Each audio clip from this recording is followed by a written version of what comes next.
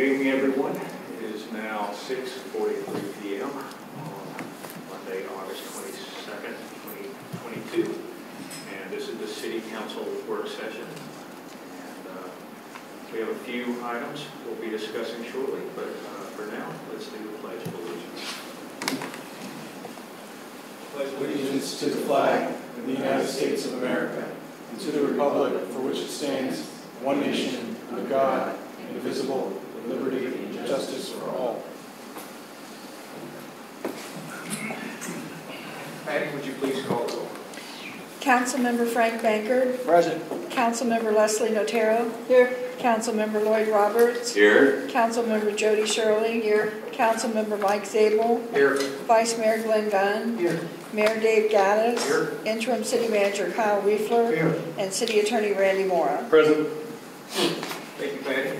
All right, the first item on the agenda is to discuss the contract for code enforcement services with Pinellas County Sheriff for fiscal year 2022-2023. What's missing is who put this on the agenda. I'm assuming that it was Interim City Manager Weifler. Yes. That's right. You've got the floor. Okay, so just an overview. This came up in the June council meeting, and we decided that we were going to table it to discuss further.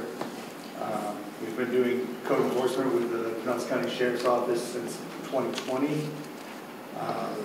Last year we had code enforcement budgeted for 20 hours a week at a rate of $49.80. This year that rate went up 4.01%. Now the rate is $51.80 per hour. We've discussed in previous meetings of cutting back the 20 hours a week down to 15 hours a week. If you take what we budgeted, 20 hours a week at the new rate would be $53,872 for the year.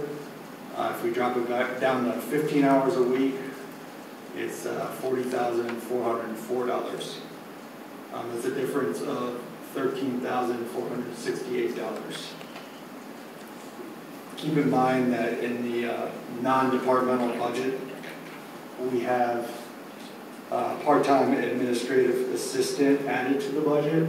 That is a 20-hour part-time position at $18 an hour. That is going to cost the city, once hired, $18,720. So it'll kind of offset by cutting back the hours on the code enforcement. I calculated a 12-hour week of code enforcement will take us down to an annual cost of $32,323, which would give us a difference of our current 20-hour week of $21,548.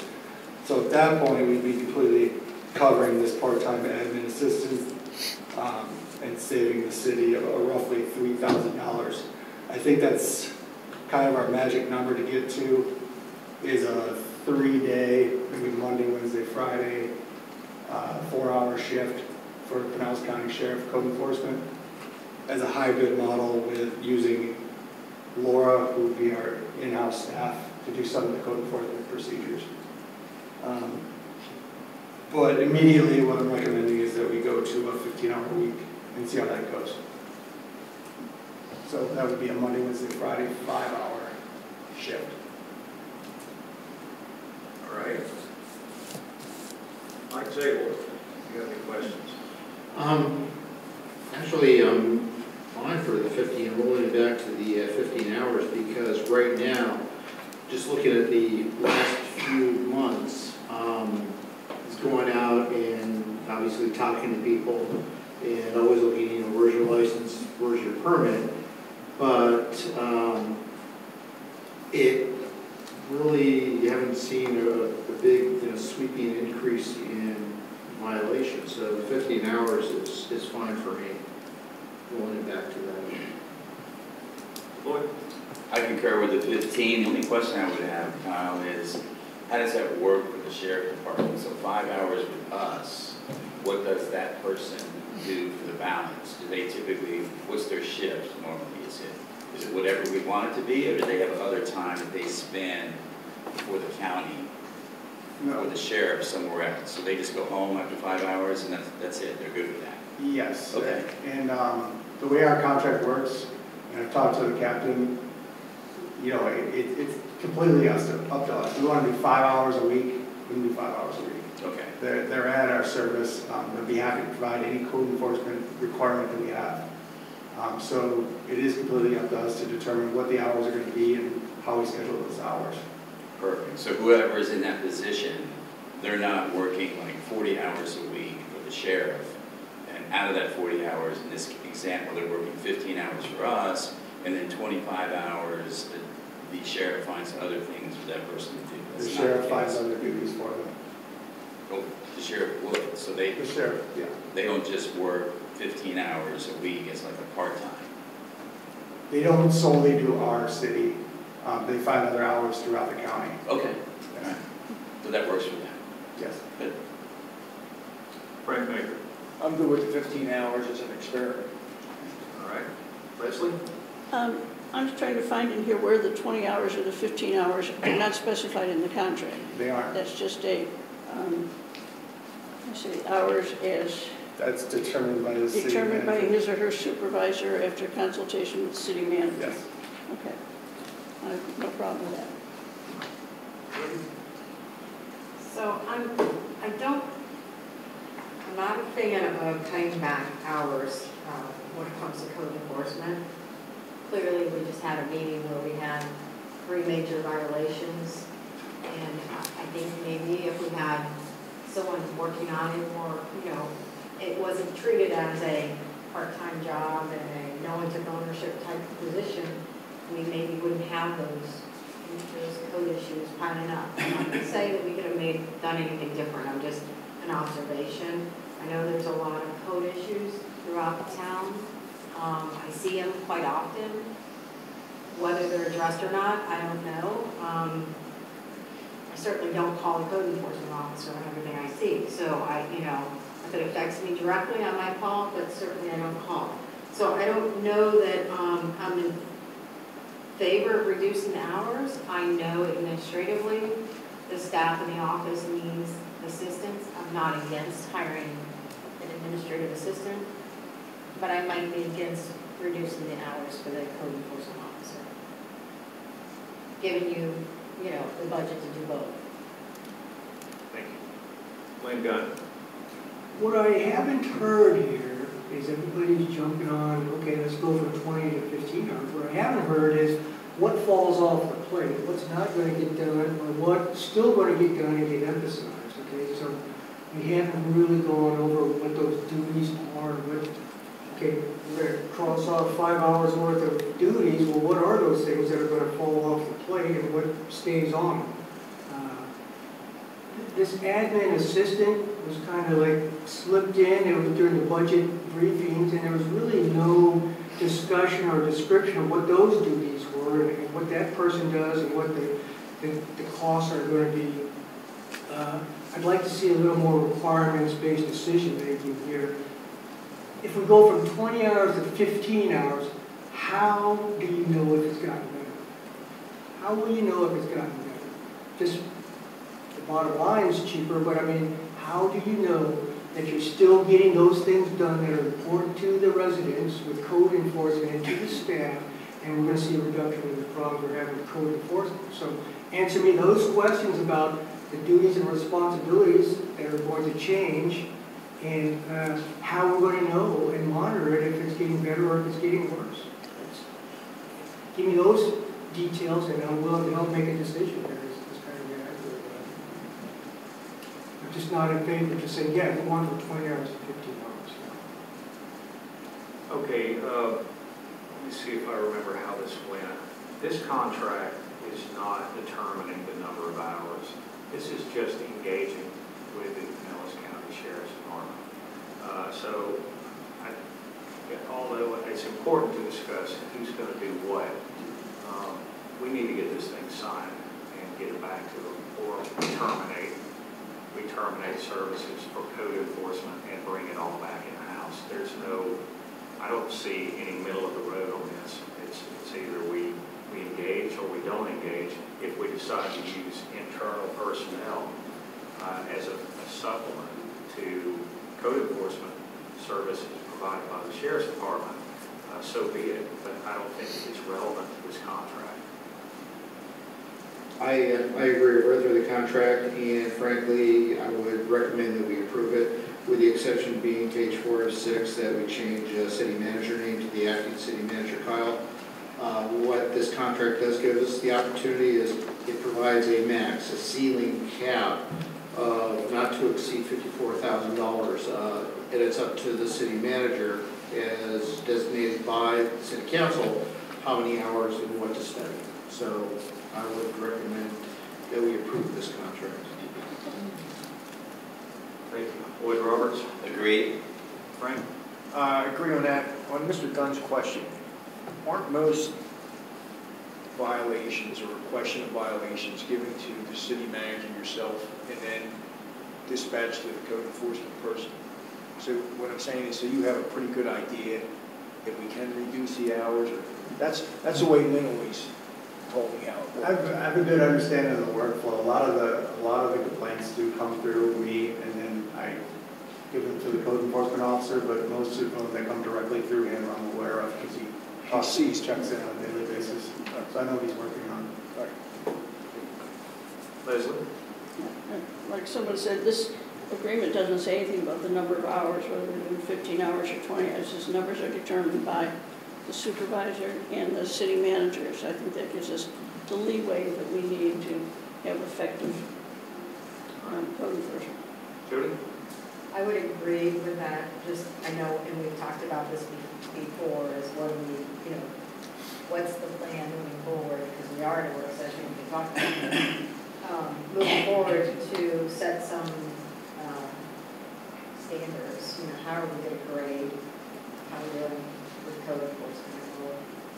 Glenn's brought that out several times. I think I shared with Abby some things that had been supplied to me years ago that seemed, I'm not sure to put that together for sure, but it seemed like a pretty good basis of here's the flow of how it works and here's whose responsibilities, but then we could maybe start with something like that and start putting forward expectations and how are we doing? Like, you know, can we go back to the residents and say we're making a dent in the code enforcement issues? You know, I don't know.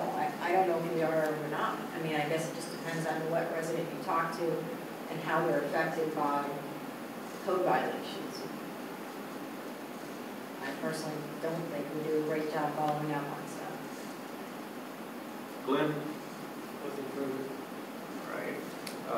I will admit that, that there are many people throughout the community that are unhappy with the services provided by the Sheriff's Department.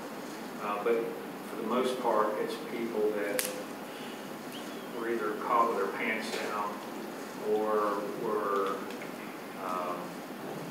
didn't like the approach. There's someone here in the audience who actually has spoken to me about it. I think that there may be some conversations that need to be had about how to address the residents whenever there's a problem and what you can and can't do. I firmly believe that Deputy Clapp is he's going by the book and he's doing everything right. Unfortunately, I don't think we're used to right. And so it's a little bit of an abrasive experience to the little town of Bel Air Beach.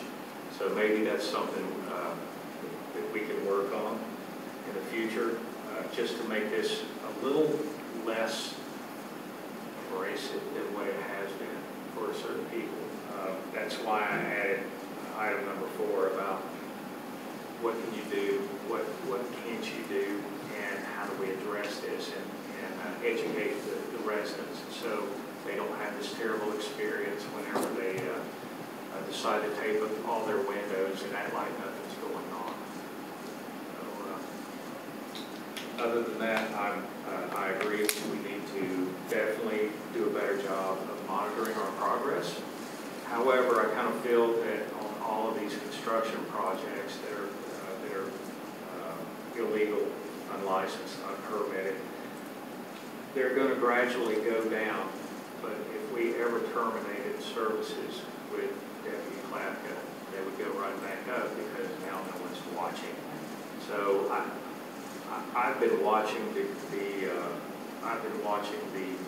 citations and the investigations, and for the most part, most of them were warranted.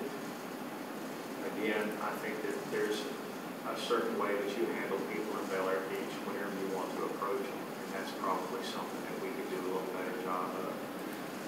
But I say we move forward and get this contract signed and move on. Okay.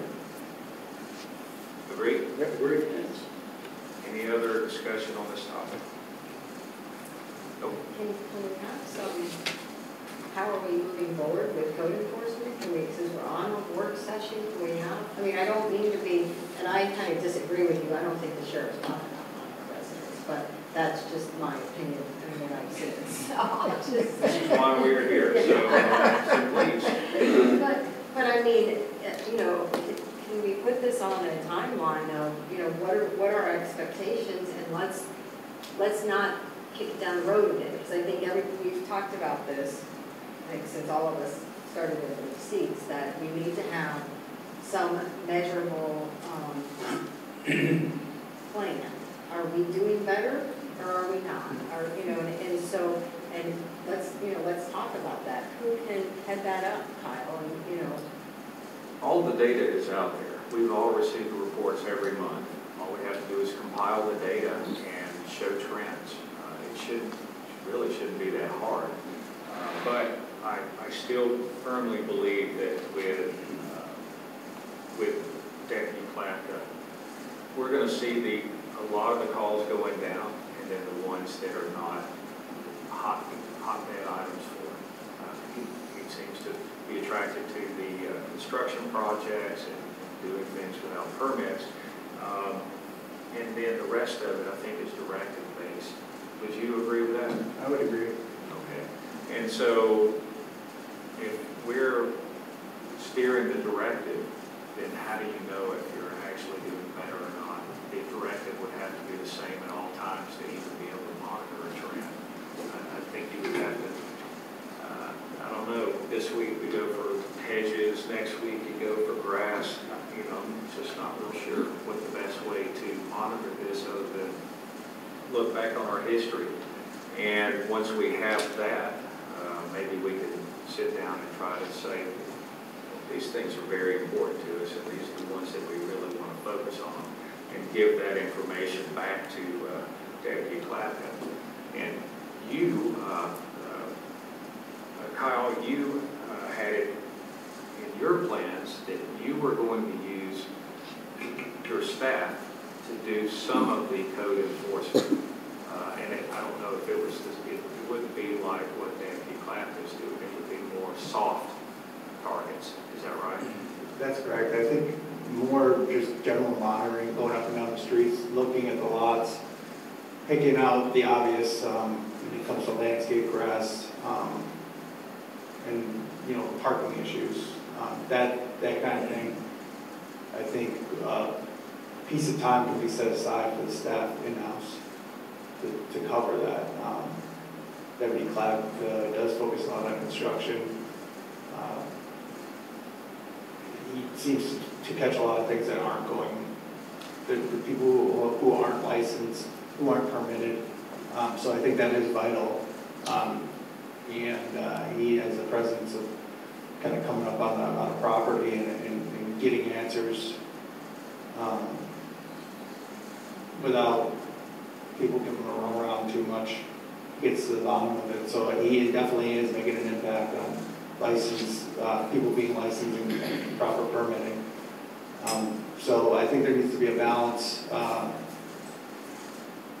got to kind of find out all the areas that we need to focus on, what's most important, and then I got to divide up how we're going to allocate people's time to that in a given week, and come up with more of a plan on a weekly basis so that a directive and then find a way to measure it. Be the way I would approach it. So is it fair to say that's something you'll work on and you can come back to us with a plan? That's what Sure. I'm looking for. I don't think we're going to solve the problem right now. Vice Mayor? To Jody's point here, code enforcement is a process, from an organizational standpoint, code enforcement is a process that runs through every priority in the strategic plan. It's a process, code enforcement, it runs through safety and health of our residents, it runs through the best taxpayer return for our tax dollar, it runs through community and aesthetics and communications, it runs through everything. So it's an important process for this city, and I'm not sure, or to Jody's point, it needs its due regard here. It needs an owner, somebody needs to own it. Somebody needs to take it by the horns and say, okay, this is the code enforcement process, the policy. This is how we're going to staff it, this is how we're going to fund it, this is what the responsibilities are, this is how we're going to measure it and tell us whether we're getting better or worse. It's too important to just say, okay, we've got codes. We've got a guy who goes out and writes citations. We've got somebody driving around. It's more important than that. It needs structure, and we don't have that structure. And we really need to set the direction for this thing. It's that important. It's really that important. Every city knows that. Code enforcement is an important process for a city, and we need to get a little more structure than just say, yeah, we got codes. We got a guy with a badge walking around. And I agree with you. We've been talking about this for, 5 or 6 years now, and really the method of doing it has not changed. People complain, it's landscape calls, and then suddenly it becomes a directive. Wants to run these calls for a while. But there's not been a systematic approach where it sort of is on autopilot, which I think would probably be an important matter, because we do see these lawns that are completely trashed. Why are they being ignored? I can tell you why, because their neighbor is not complaining. It's the squeaky wheel situation. It's generally how we handle code enforcement. Kyle, please speak up if I'm incorrect. You're completely correct. It's definitely a reactive process. I think to add to that, Mayor, if I may, with the recent changes in the statute in the last 2 years, we've gone from a system where complaints could be made anonymously to a system where they cannot, which in some communities we've seen, I wouldn't necessarily call it a full-on chilling effect, but a hesitancy as a good neighbor to not be the person, hey, I know you were traveling and I didn't want to call, but honestly, man, can you handle it? And yes, that gets back to people having a discourse, but for the passerby who drives down the street every now and again, seeing that and saying nobody's doing anything. Well, it is often complaint-based, and if you have a discomfort about making the complaint, then it doesn't get handled. I would say the other part of that is, and I know you and I have spoken about this, and myself and the interim manager have spoken about this as well, but also your due process for code enforcement. You and I can see something that we know to be or believe to be a violation, but that person is going to get a hearing date. That hearing date might be 3 weeks out, and at that hearing, they're going to determine whether or not they were in violation, and then give additional time to come into compliance. And so somebody keeps driving by week after week and saying, I told the city about it, they didn't do anything. Well, we've set a hearing, and we'll have another hearing after that maybe if they don't comply. And then the last thing I think that's an important consideration for our policymakers when you're talking about code enforcement is understanding that as it is a priority towards your strategic plans and initiatives, it's also not a profit venture. And many times can be done at a loss, depending on how it's done, because you're not making money on it. You're doing it to get compliance, and in most cases, it should be at a loss. You go out there and you say, hey, turn down the music. All right, you turn down the music. There's nobody getting a violation for that. You might be upset about it because it woke you up, but you got compliance, and the same is true of landscaping and other issues. So those are some of the challenges you see as the, for lack of a better term, the casual passerby in a community. It may seem like nothing's being done when, hey, it's accruing a fine on a daily basis. We don't have the right to enter into private property and just make it look like the HOA we desire. We have the ability to impose that fine, maybe foreclose on it if we're at that stage, but there are limits even to the city's ability to reach the aesthetic goals or just general safety goals that we want. Thank you. Glenn, go ahead. The cost benefits to the city are a subtle thing.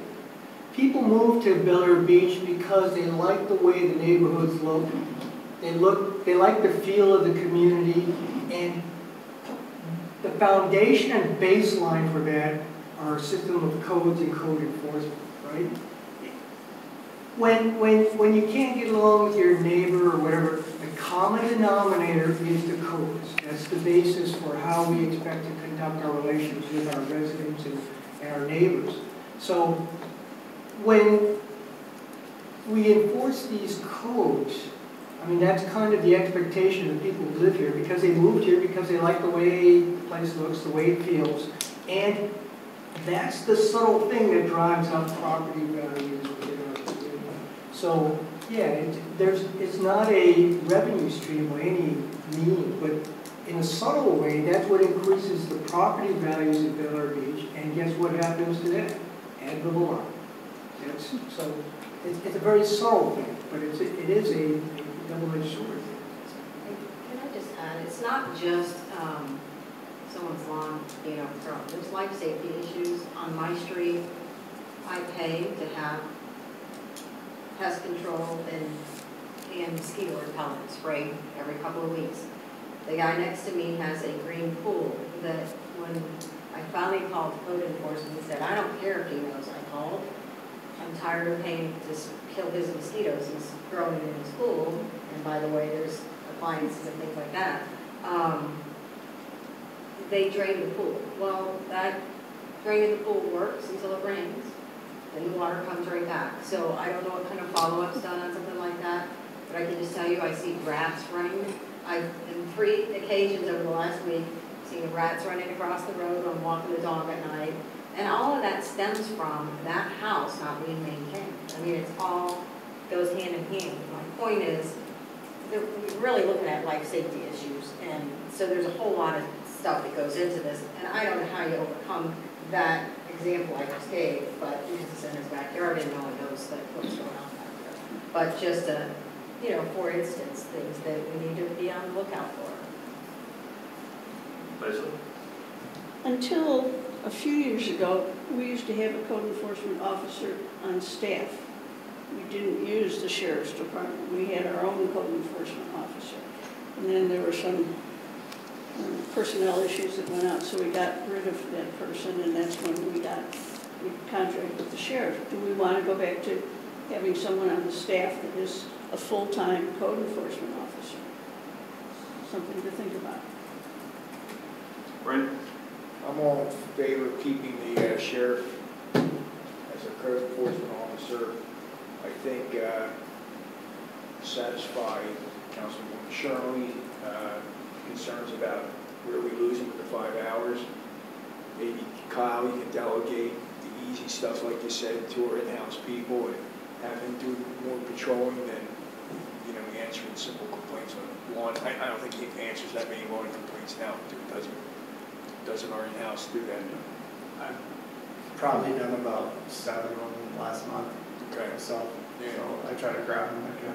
All right, but I just think you should be on the street patrolling more than answering little problems.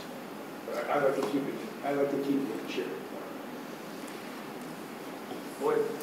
So has anybody other than Leslie actually lived through here, working on the council that saw both the in-house versus Austin? So what were just the gut feelings back then when it was within the city staff? Did you guys feel like it was better then than it is with the sheriff? Not any particulars, but just gut feel. Did it seem like, I don't know the criteria you would use to evaluate that question? One of the things that having the sheriff comes is they look more serious than, they've got a uniform on, and they can. But the end result, again, we haven't identified the criteria on how to evaluate that, which is Glenn's point. I think Danny said it best previous code enforcement officer. When I go out, he was a very great guy. He was very mild mannered and everything like that. When he went out to investigate, if he thought he was being lied to, he would say, I'm going to stop this interview and now make it an official interview with a police officer review. Which if I catch you lying, it could be a 2-year felony charge. So then all of a sudden, you can say the stories would change and you can get the truth. I don't think we get the same type of service we have in-house. It seems like the flow of the information, though, went better or could go better with the internal staff because possibly one person was working it all the way through, whereas my understanding is now the sheriff, who does, a deputy who does a great job, identifies the issue, comes back, turns in a document to somebody else, that somebody else takes it and fills out some more information, and by the time the report is generated, more than a couple of people have touched it. I think that lends itself to some challenges where one person was in concert the whole way through the process. There's less likelihood of something falling through the cracks, just my opinion. Real quick, when I was with IBM, we used to do a thing called an application transfer study with our customers. It would take 6 weeks. So you could take a topic like code enforcement and work with that company for that entire period to develop all the things like Vice Mayor Gunn was talking about. So at the end of the day, and you took everything from scratch. Nothing was assumed the way we used to do it. They didn't care how they used to do it. And you actually came out with a whole new process and program, taking this as an example with code enforcement. So that everybody, now that could be done mainly from the city staff, although we don't have a big staff. The companies that we worked with could have had 500 employees, and we would take 50 key staff from that organization to develop new processes and programs. But it's not something that's done in an hour meeting, I can tell you that. It takes for this one topic, if you try to do it in an entire weekend, an 8-hour Saturday and an 8-hour Sunday, it would be tough. But at the end of the day, with everybody's effort, you came out of there with a document saying, this is how we're doing it, and this is why we're doing it. So, just a thought. I'm retired, so I have plenty of time. I'm saying. It's an important issue, but I just want to bring us back on topic. I'd like to make a motion to approve the interim city manager to execute contract for code enforcement services with Pinellas County Sheriff for fiscal year 22-23. I don't think we can do that in this meeting. And this is just general consensus direction, and we're in a work session. Maybe if you're on a consent agenda item at a later meeting or otherwise, but. I appreciate your input. But otherwise, I'd like to move on because looking at last agenda we had from Monday, August 15th, we still have the beautification program, Gulf Boulevards, looking on the beach, rules for painting and do-it-yourself versus general business, so we still got quite a lot on the schedule. Judy Shirley, our conversation was that. I'd like to nominate Roy to work interim city manager to get this process going. Action item, are you interested in taking on this project? Sure. Good with that? Give up your softball time? Sure. Don't take it down. All right. Just don't get in here. So whenever you do have something put together, please spread it out, and we'll respond individually. All right. Okay. Thank you very much, Lloyd. All right. Next up, the Gulf Boulevard beautification project undergrounding funding report. This also is interim city manager report. Okay, for this we got a slideshow presentation. You should all have this packet from you along with this couple things. I sent it out on, I believe it was Thursday evening, so hopefully you had some time to take a look at it.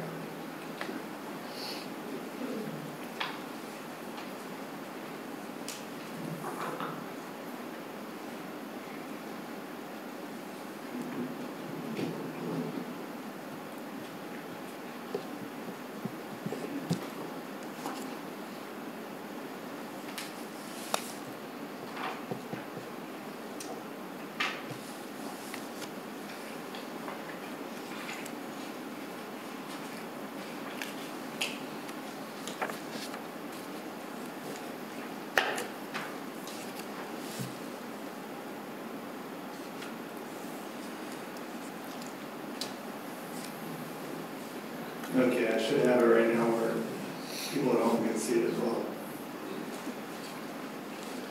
Oh. Okay, first we're going to start off with a map, a little explanation of where we're at and where we're going. Currently, we are 95% done with phase 0, as we call it, which is going to be the west side of Gulf Boulevard and the crosswires, whatever the street. It's down to a handful of guy wires that are in the process of getting removed. Moving forward, we're looking to start on the south side of the city, which is phase 1. That comes in with the costs of utility consultants and Duke Energy, about $2 million. Phase 2, so that's from the First Street to Causeway Boulevard. Phase 2 will be north of Causeway Boulevard. Same thing, it's going to be utility consultants doing the conduit and followed up by Duke Energy. And we also have some of Spectrum left to do on the northern part of the city. That is from Troll Street north. So combined, if we were to consolidate phase 1 and phase 2, we're looking at about $5.3 million total.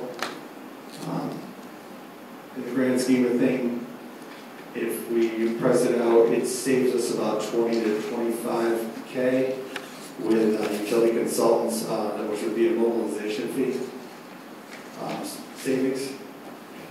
So we compared that to the incoming money from Penny for Pinellas.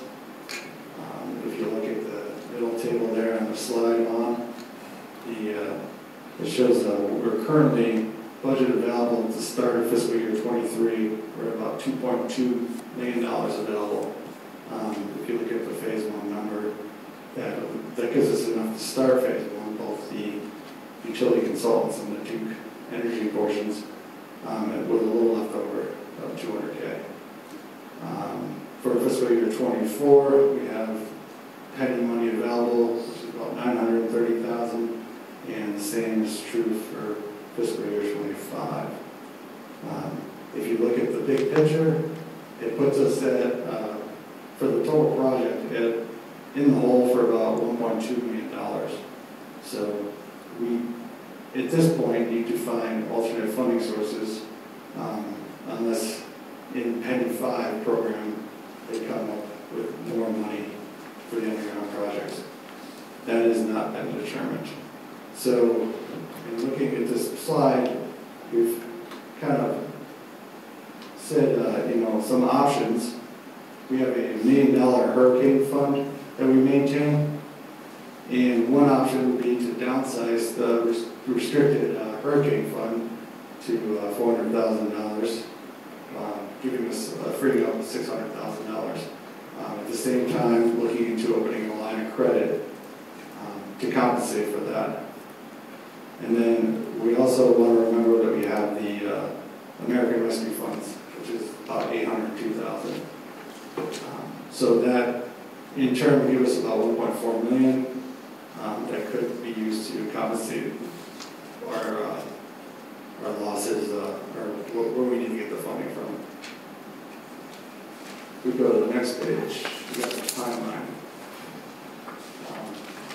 This timeline, right now we're at the end of the fiscal year 22 work session discussing our options here.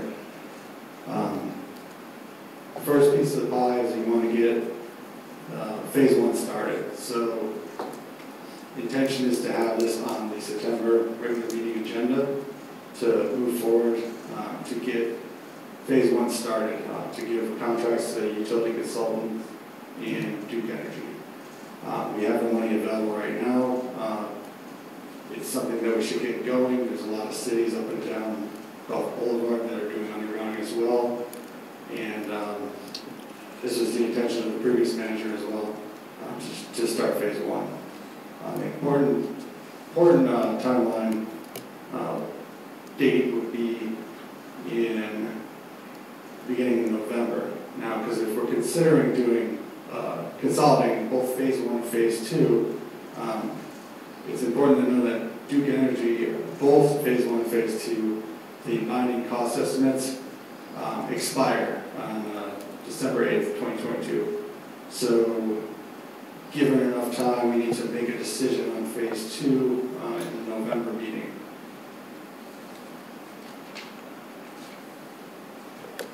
And also, something to look at, if you look at the timeline of phase one, you have utility consultants coming in. Their timeline is roughly 4 to 5 months for that phase.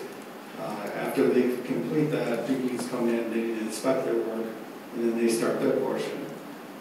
Duke Energy for phase one is looking at about 10 months. Now, these are conservative times. It could be shorter, but still, if we plan to do phase one starting this coming budget year, and then with the conservative thought of not starting phase two until we got more Pinellas money, which would be this starting fiscal year 24, if you see phase two, it stretches this out.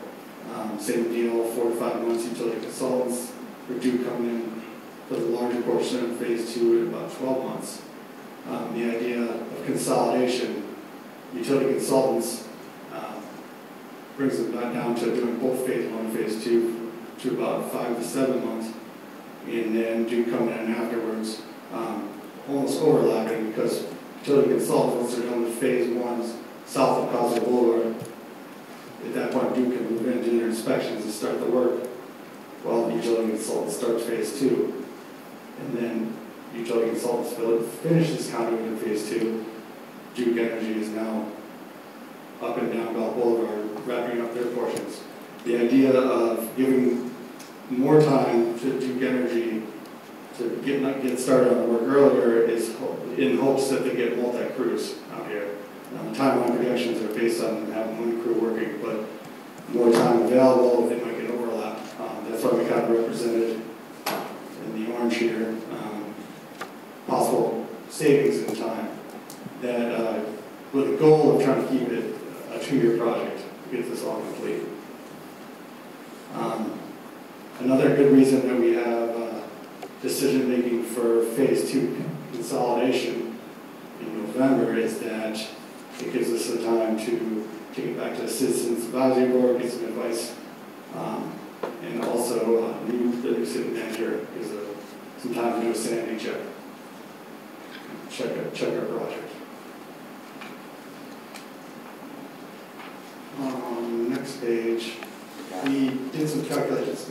Yes, I'm sorry to interrupt, and I'm sorry so late with this question, but if you go back to the second page, I guess, which shows phase 0, phase 1, phase 2, some of the numbers, I just was having trouble, that's the one. So if we look at FY24, and we say that the projected cost is $3,400,000 and change, and then the pennies grant, $930,000. Obviously, that's revenue coming in. And then we had an extra $261,000 left over that we brought over from 23. I'm having difficulty coming up with that $1,277,874 being the delta. Because we have a cost of $3,400,000. And then we have revenues of $930,000 and $261,000 coming into there, right? Correct.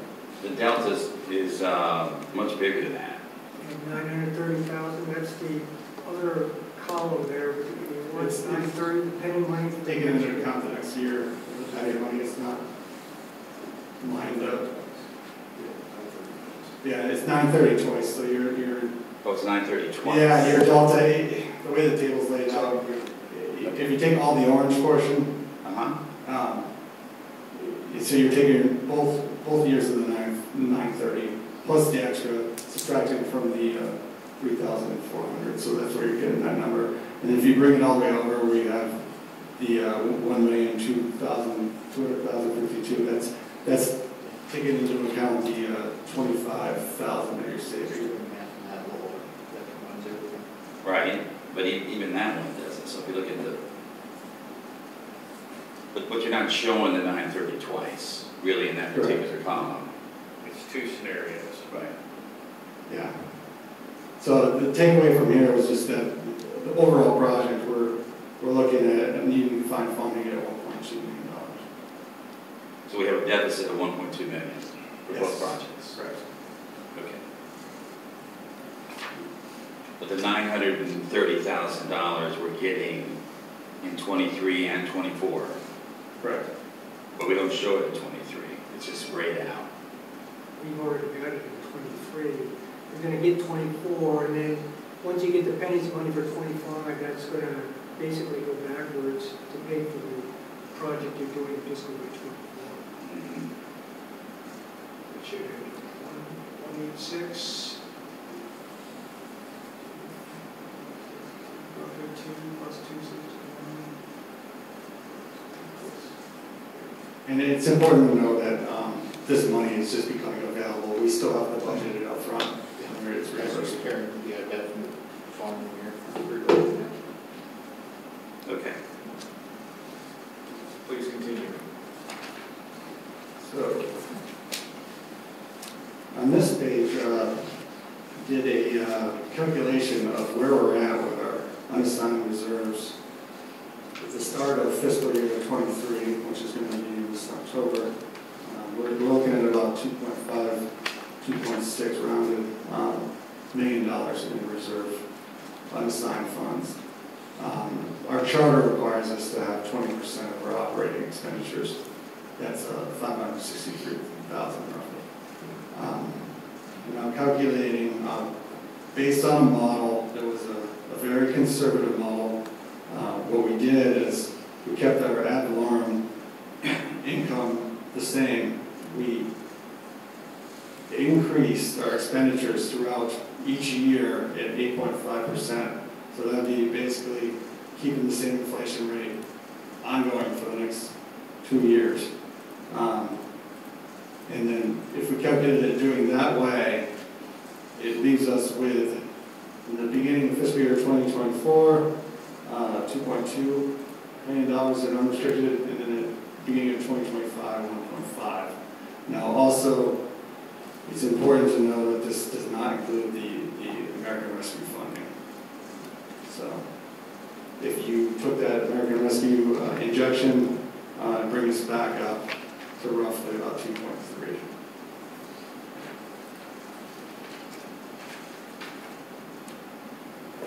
Let's talk about the poles themselves and the aesthetics of Gulf Boulevard. As you know, we have the poles that are still left on the east side. You have the high tension power lines that are at the top of the poles. They're probably the most significant thing left over if you're driving down the road. We have streetlights that are on most of the poles. Now, doing this project and undergrounding the wires, we have a total of 82 poles left on Gulf Boulevard. Now, 67 of those actually have lights on them, so there's only 15 poles that will be removed during this project. So, aesthetically, you're going to get rid of those top power lines, they're going to cut them and cap them, and it's going to leave us with 67 streetlights on the east side still. Some issues and issues or non-issues, just general considerations to think of. I think that previous slide is the safety, resiliency versus the aesthetics. What we're trying to accomplish with this project and at what point, we're seeing a significant increase in the looks of driving up and down Gulf Boulevard as you go through Ballard Beach. Currently, there is no street lighting plan. There needs to be one developed. So phase one, just some overview numbers. You got 25 total poles. You have 20 of those have lights on them, so there'll be 20 left in the south part of the city. Phase two, kind of the same thing, 57 poles total, 47 have streetlights on them. As far as some numbers, is replacing the wood poles. The concrete pole estimated at about $3,000 per pole. At 67 poles, you're looking at about $200K. That would be installed, but you'd still have a lease on those poles. Another option would be solar. Solar is going to be more expensive. Again, this is something we need to look at down the road for the street lighting plan. Contingency estimates, Duke Energy, they cover everything as far as putting the earth back. It does not take into account fixing landscaping, irrigation of that sort. Just something to think about, nothing major. There's a $200K surplus after, if we did phase one, we get in budget year 2023, that could be used for other things, possibly switching out some concrete poles, possibly test bed for solar lighting. And then again, if consolidating, to look at the hurricane disaster reserve level and reprogramming American Rescue Funds.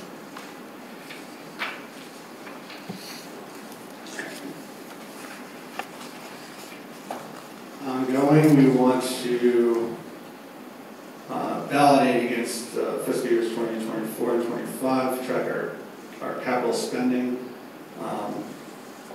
calculate our burn rate. This is an ongoing process, make sure that we're seeing the same numbers that we previously calculated and make sure we're on track. Based on this, we may want to look into accelerating other capital projects. The one thing to consider, and I know we've talked about it in previous meetings, is we may be moving down the road with some of our stormwater projects and not reducing the scope of those projects, maybe not going the full BMP that the engineer originally designed. So there could be some savings there.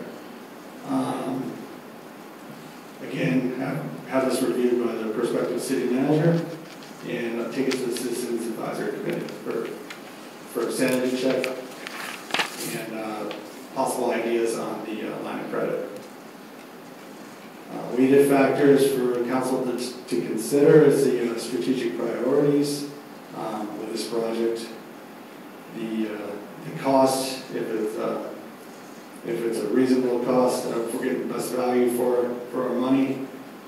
Funding, again, where we're going to get the additional funding needed for this project. The duration, how this project will impact things such as the traffic, how long it will last. Luckily in Bel-Air Beach, we have a very large right-of-way compared to some of the other cities along Gulf Boulevard that have a lot of commercial property, but not much space. So we are fortunate where when we did our previous underground on the west side of Gulf Boulevard, there really wasn't a major impact in traffic along Gulf Boulevard. So that is a positive for us. And then the return on investment is most important.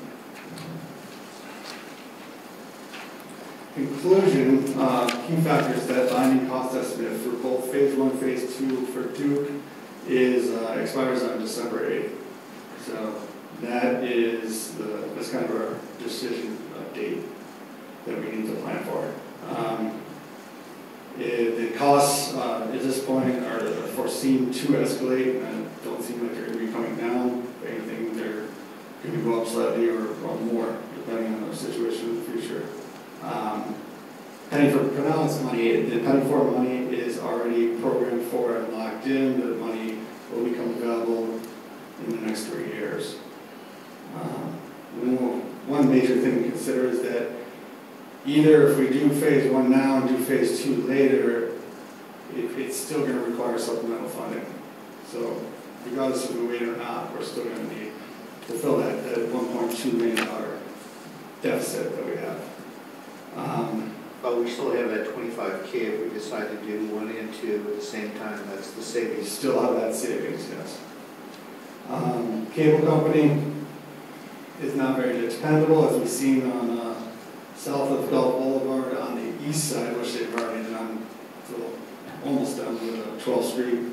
They took a lot longer than want to. So one thing to know is that you need to plan for a little bit more time, and then, you know, depending on how, if we move forward with phase 1 and go into phase 2, if there is time, where you do fit the cable company in so that they get theirs done.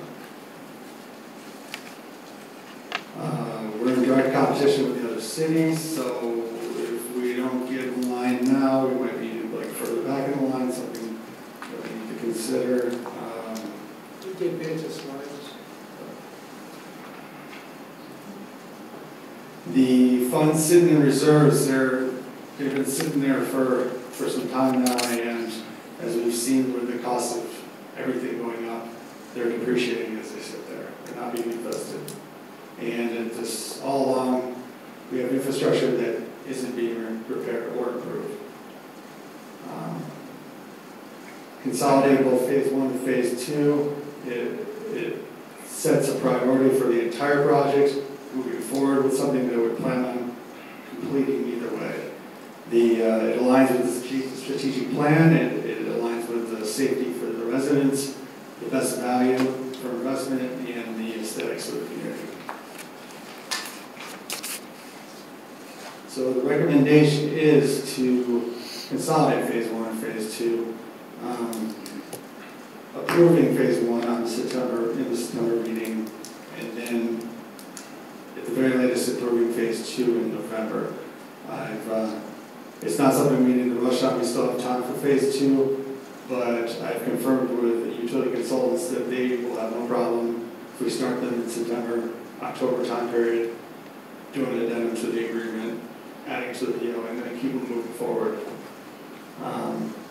We need to revise the hurricane fund and seek a supplemental line of credit. There's a lot of money that just sits there in the hurricane fund where we could accomplish the very same thing with line of credit and keeping $400,000 cash on hand.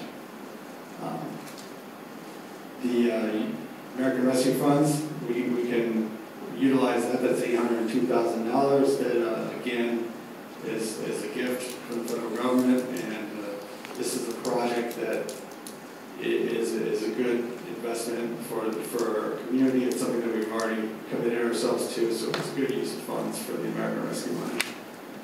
The streetlight master plan needs to be done, and so there needs to be more planning in that process of finding out what we want, what our options, what our end goal is for the street lighting plan.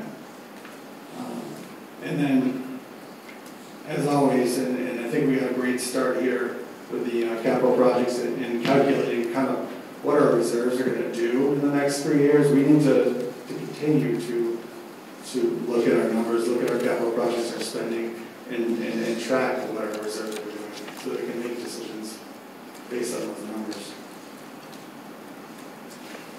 And then I'm going to take you to the other document here.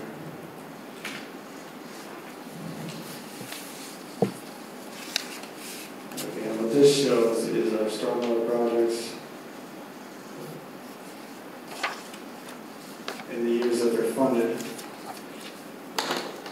And then some projections of the streets that coincide and how they're funded in the current year, giving us total numbers over here on the left, the bottom left.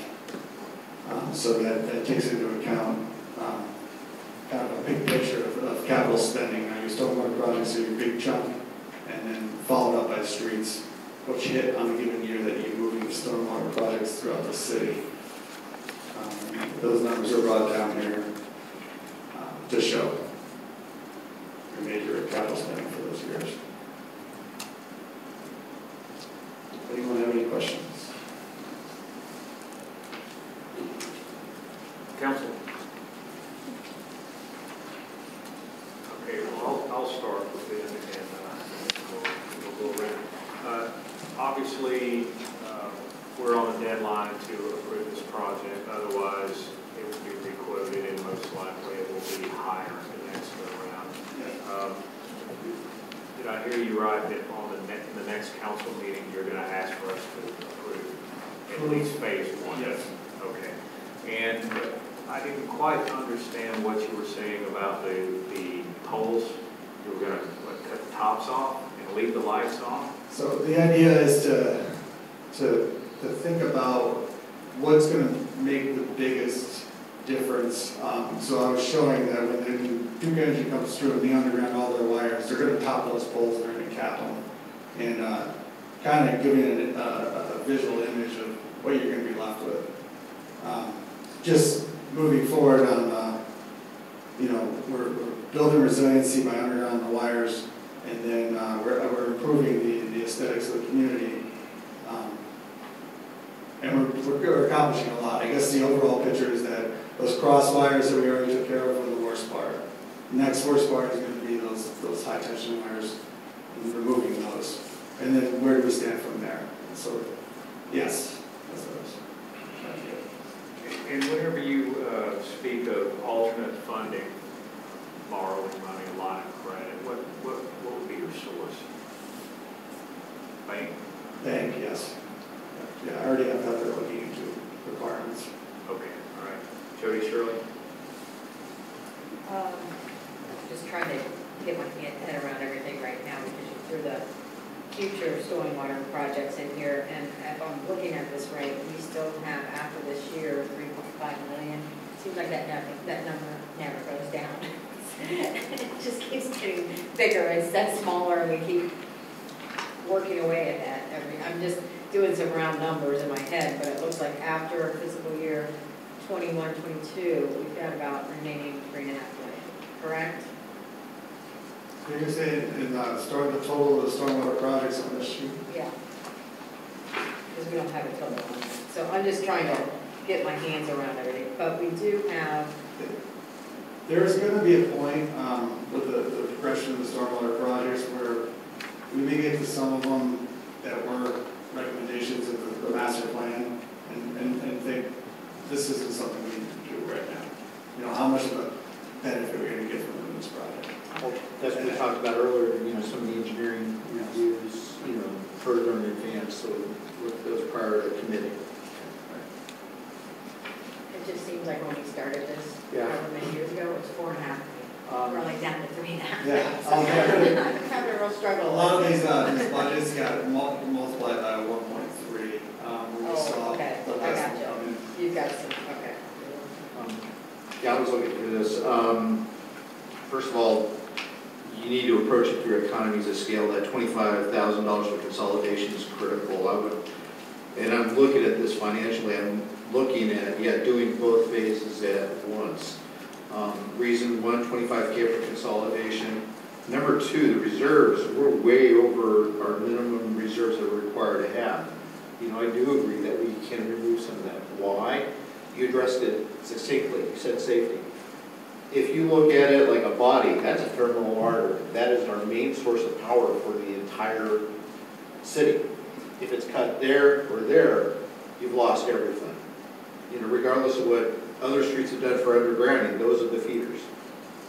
And by taking those underground, we've removed any potential costs that may be incurred due to a hurricane. Number one, costs. Number two, down power lines. We had one down on our street, and it was an extreme fire hazard because it's bouncing around. So the safety of the people by taking away the high voltage or the high tension lines, safety, obviously, and ensuring the city has a good contiguous power supply. So I like what you've done there. I agree with lowering the expenditure and using some of that excess money. Like I said, we're at least $1 million over in areas, as well as using, now the stormwater, I defer to Councilman Shirley, the stormwater program, as far as any potential savings that may be gleaned from there. So I can't touch that analytically wise. I don't know what I'm talking about, but the rest of it, I agree with. Yeah, no, I'm in huge support of this. I didn't get a chance to touch on this, but this, I was on the advisory committee when this was posed to us, and these are exactly what my analysis was let's try to move some of this along, take some of those reserve funds, use them to move forward with these capital improvement projects that we just keep talking about and not getting done. The other thing, just as a side note, is that Patty forwarded us some information from Ford Pinellas, their last meeting. They have $1 billion annually over the next 5 years in grant money to give to people give to municipalities for safety improvements. So that might be a source for street lighting too. So just kind of thinking down the road, I don't know if we have anyone that participates in the Ford Pinellas meetings, but maybe we should get someone on that. I think also there's going to be a slew of grants that are released from the federal government very soon. I think it's part of it. A huge bill that was just signed. So whether we agree with it or not, we should grab whatever we can. All right. What's that? Can we get sand out of that? Yeah, that'd be nice. Frank, do you have anything?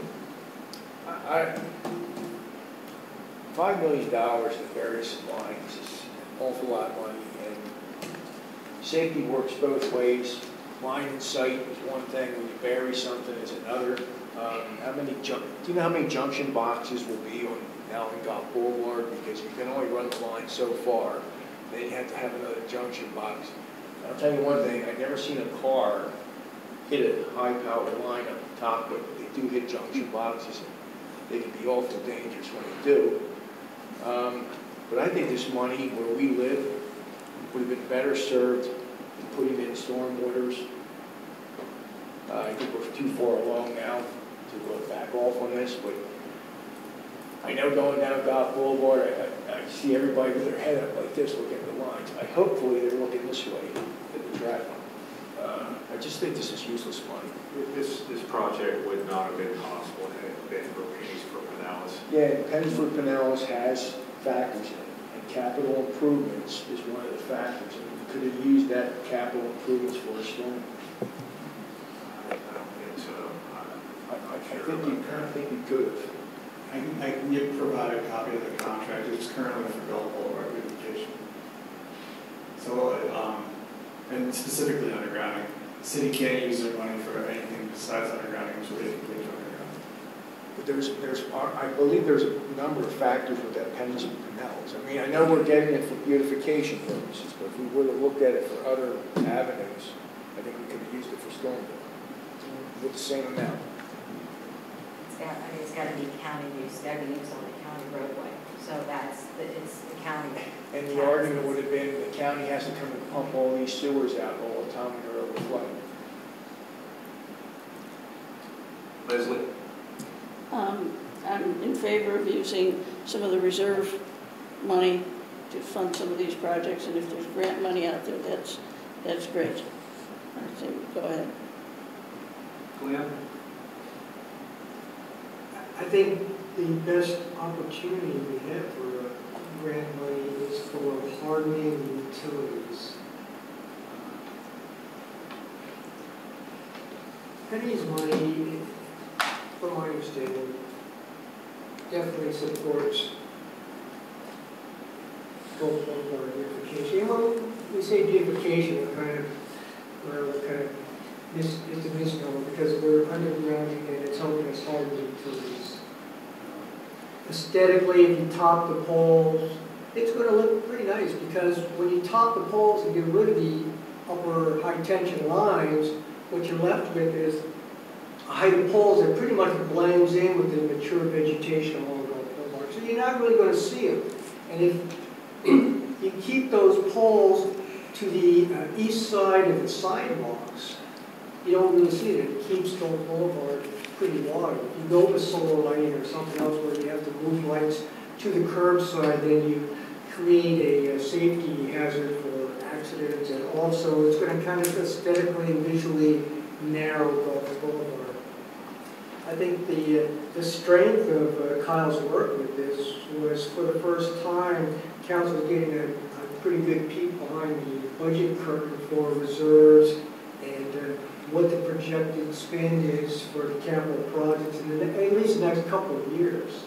And you've got a lot of money sitting on the sidelines that's not working for us right now. And, I think Kyle's giving some good alternatives for maybe tapping into that money, and if you decide to pay yourself back expeditiously or whatever, it's up to the council to kind of decide what's the sleep factor. If we use some of that hurricane money and we want to make some of it restricted funding, well, what's that level? What's going to allow us to sleep at night? 300, 400,000, 500,000, that's needs to be kind of like the consensus of this body to do. But I think the fact that he's looked ahead and forecast his projects and he's made some assumptions and stuff to kind of give us some conservative numbers here, it gives us an opportunity to look down the road and see if we do want to accelerate some of the stormwater projects or street lighting or whatever. It's the first time that I think Kyle and his staff has ever looked that far ahead. I think he's done some great work there. Definitely. Okay, so I think the question is do we want to see phase one only or phase one and phase two on the for vote at our next council meeting? That's where I believe we're going. So phase one only, phase one and two. Okay. As far as the borrow side of things goes, that's something we'll have to vote for later, correct? That's correct. And I'd like to take it to the Citizens Advisory Committee to get some input from them. Please do. Kyle, I think you did an excellent job. My arguments wasn't against you, it's just the project. I think what you presented was great. We've got Ron in the audience. Maybe you could just give us a quick overview of the line of credit, how it would work. He had suggested that at one time. This is actually his suggestion. Yeah, thanks, Councilmember Gunn. Kyle, great job. We had this conversation, as Jody mentioned, 8 months ago, that this project was here, this was going to be what it would take. And we looked at it and we felt that it was the right thing to do. Plenty of reserves. It's one thing we don't see much in here is the balance sheet. And so we know how much cash is really sitting in the bank account. So everyone should sleep well. That there's plenty of short-term cash, but it would be an easy line of credit. The leverage that the city has is nominal relative to its revenues. So any lender that is schooled in municipal lending would easily provide that.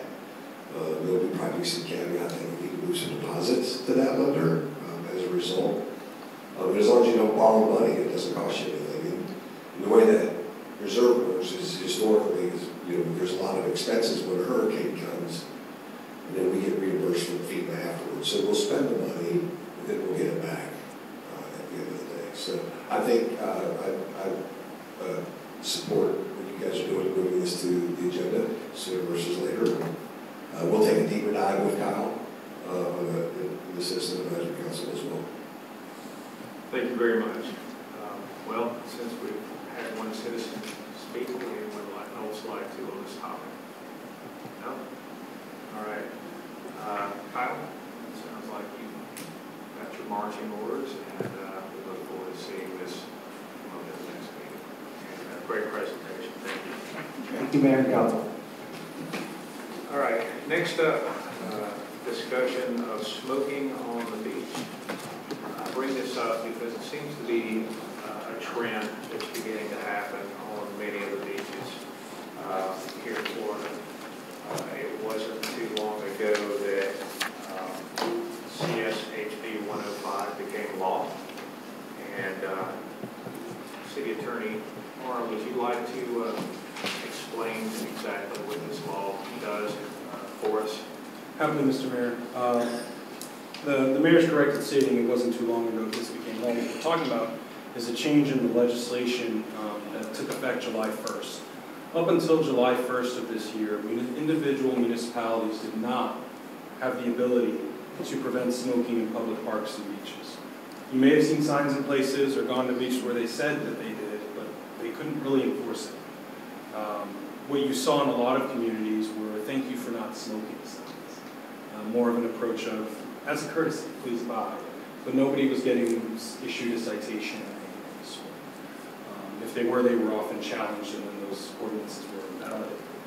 So what the law did is it changed what historically in Florida was known as the Clean Indoor Air Act to just the Clean Air Act. And I'll read the language as it stands now. What it states is, counties and municipalities may further restrict smoking within the boundaries of any public beaches and public parks that they own, except that they may not further restrict the smoking of unfiltered cigars. A municipality may further restrict smoking within the boundaries of public beaches and public parks that are within its jurisdiction but are owned by the county unless such restriction conflicts with a county ordinance, except that they may not further restrict the smoking of unfiltered cigars. Yes, that is how it reads. Yes, there is a particular carve-out. The idea being, from a home rule standpoint, this is a bit of a win in that we got back, or understanding that we have a universe of powers that are taken away from, we got back a substantial amount of power. But yes, if you were just trying to say full stop, no form of smoking, you can't do that. Unfiltered cigars are accepted. What I think the mayor is touching on is more recently there's been a discourse within the Big C and other beach communities on, now that we are allowed to talk about doing this, what do we as an individual community here or elsewhere wish to do? And that's what this workshop is do you wish to see an ordinance regulating this activity or not? And that's, a discussion for you folks to have. It's not something that, again, this being a work session, we're not going to come out of here and suddenly it's prohibited. Any ordinance would go on first and second reading with all appropriate public input. But before any work is expended, one of the things we talked about in my interviewing process was I work for the body, the collective. And this is truly a legislative matter. There's no competent, substantial evidence standard or anything. You have the ability to make this policy if you so desire. And you can make a policy that's less than that. You could say, we're okay with, we know we can't touch unfiltered cigars, we know while we're at it, we don't care about pipes either. You have the ability to define your universe if you so desire. And again, I'm just telling you what your abilities are. I'm not lobbying for any one result. I don't try to persuade, I advise.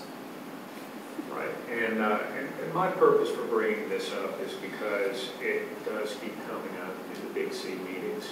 And also, I think just about everyone here has participated in beach cleanups. I would say the number one item that I pick up are cigarette butts, the plastic caps, whatever it is, they don't go away ever. That and bottle caps.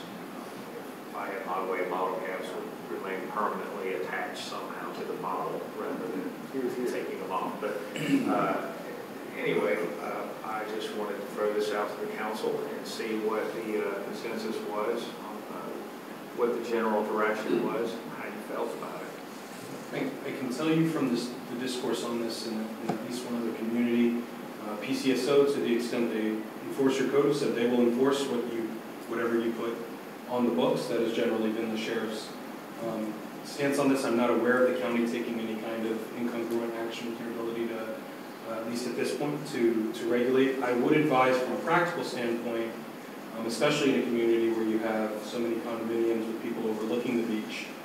From a practical standpoint, you're not likely to see people getting citations by the dozen on this issue. The time it takes to get to somebody once you've learned, and then we get there and find out, oh, that's an unfiltered cigar, we can't. More likely than not, this will be you can't do that here, put it out, or the person absconds before they're encountered, or something of the sort. And again, I'm telling you, PCSO will enforce, but from a practical standpoint, resource allocation, the simple fact that you see somebody smoking doesn't necessarily mean that person's going to have a court date immediately. And that'll ultimately be an administrative decision for you folks as to what resource do we want to allocate to this, and what education period do we want to do before we start citing people. We want people to get to know what our rules are if we change. It's practically unenforceable. I mean, you look at this. Everybody thinks of cigars as giant stogie thing. And when you get down to it, now you're looking about 10 foot down the beach at somebody. And the big difference is what you're seeing on the beach is the filter, not the cigarette, but just the filter. And that's why they talked about the no filter. I mean, you can see a cigar or a cigarette, especially if they're covering that filter up with their hand, which most people do. Now, you know, if you want that cop to kind of go in and enforce it, then the guy opens up his hand and says, that's an unfiltered. You know, this whole thing disappears when I finish, nothing's left. So, me, I'm kind of a wait and see what the other cities do, because really, this is almost 100% unenforceable. Very difficult to do. All right. Lloyd? Yeah, I think the good news is just generally less people are smoking these days. That's good. I think it might work better if we somehow put some signage out there where we are asking people on the beach to please, whatever verbiage we would come up with, the message would be, hey, don't leave your cigarette butts on the beach. If you could help us out by doing that, I think that may be effective. I know in the evenings when I'm walking the beach, there are oftentimes things being smoked that don't fit into any of the categories we've referenced. So, you know, it's going to happen. But I think if somehow we can get people to not leave the remnants of whatever they're smoking on the beach, on the sand. And I know we've kind of broached the topic a bit comically, but I do think it warrants noting, just because paradigms have shifted on the issue. In this discourse, sometimes it does come up about marijuana smoke and marijuana presence, and because of the medical marijuana laws in the state, people have a legal ability with the card to smoke that product, and whereas in an old paradigm, the simple presence of the smoke was evidence of something we need to enforce against, from a law enforcement standpoint, that's not always the case, and so that also has changed, where people, you know, you may get community feedback saying, I'm not so concerned with these cigarettes, but what are you guys going to do about the weed on the beach? You know, again, that paradigm has shifted as well from a regulatory standpoint. And there's, I thought that laws were in place that prevented people from smoking marijuana in public. I'm not going to opine specifically on how that functions and where, you know, public may be, and especially as we start talking about beaches where I'm at the edge of my buddy's backyard, I'm not quite on the beach. But suffice to say, there are places where you can, in the simple presence of that smoke, you know, whether it be from your car in a public location or otherwise, is not necessarily evidence of a crime. Frank? I don't know why I have this satire thing in my head with this big fat bureaucrat puffing on a cigar, making walls state, saying you can't do this, but I can do this.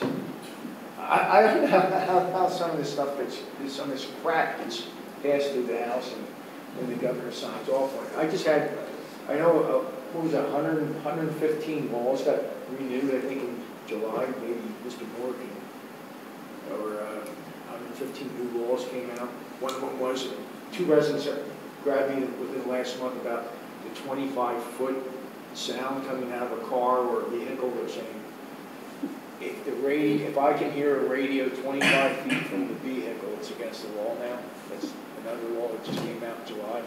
And they're complaining about these motorcycles going up and down Old Boulevard, where you can hear them from the Causeway to Harrison. Hey, I clean the beach. I think I've missed 1 beach cleanup since I've been here. And I agree with you. Cigarette butts are all over the place. If we can kill them, let's do it.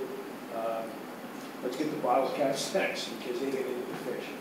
I don't necessarily believe this has anything to do with clean air, but I do think that it probably is a good way to at least curb some of the littering. It's just terrible. Leslie? I think an ordinance prohibiting smoking on the beaches says more trouble than it's worth. A sign that says, clean up your stuff when you get off the beach. You know, maybe put more garbage cans at the beach accesses. Yeah, I think the goal is more, instead of enforcement, is probably more just Aesthetics. awareness. Judy? Yeah, I'm just not in favor of passing anything in relation to this. I agree go out and clean up the beach, the only thing I pick up are cigarette butts typically, maybe a Coke bottle here or there or something, but, and it's disgusting. I don't know smokers where they think these cigarette butts are going, but the flip side is we started with no smoking indoors. So now we're saying no smoking outdoors. I have a real problem with, I don't think there should be a seatbelt law. I just don't want anyone telling me what I can and can't do. It's a personal preference. And I don't smoke, no one in my family smokes, it doesn't affect me either way, but there are people that it will affect, and I just don't think it's right. Thank you. Glenn? I'm in concurrence with everybody. I think we have better needs to address rather than writing ordinances and permanent enforcement. Yeah, that's fine. So the purpose of this discussion was for me to take our answers back to the big city. And because I think as all of Sand Key, we're trying to sort of line up our policies. And I've already had one mayor say, I don't think so. I would love to see the cigarette butts going away, and I like the idea of possibly, there's a couple of things. Number one, we don't actually provide any place to put the cigarette butts. So where else are they going to put them? Don't want them in the trash, because it's going to cause a fire. But do we have any of those? We have some mud depots at the beach accesses in Morgan Park. All of them? Yes, Okay. there's 5 total. Maybe I just steer, you know what, you're right. Okay, so they're just not using them.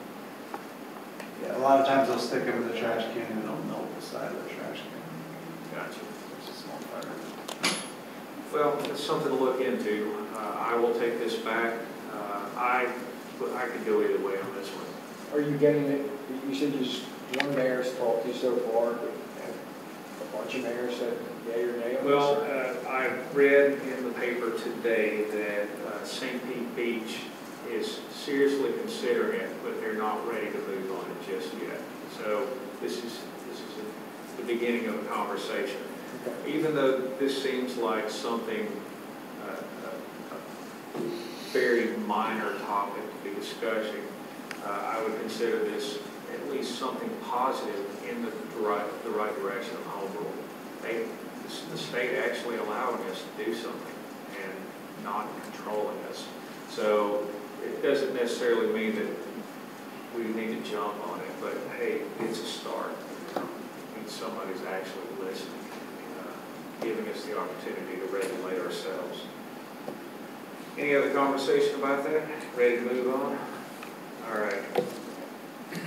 Next is discuss rules of unlicensed handyman and do-it-yourselfers. I put this one on also because of numerous complaints about code enforcement and just the way things are being handled. I think many people don't realize that they can't hire a handyman to paint their house. I didn't know that. Did anyone know that? That you can't just hire an unlicensed person to paint your house? I couldn't hire you to paint my house? No. You mean the Why? outside versus the inside? Any paint. I was not aware of that. How about if I do it for free? But Is there a licensed painting? this guy's painting my house. I don't know what's going on. Donations.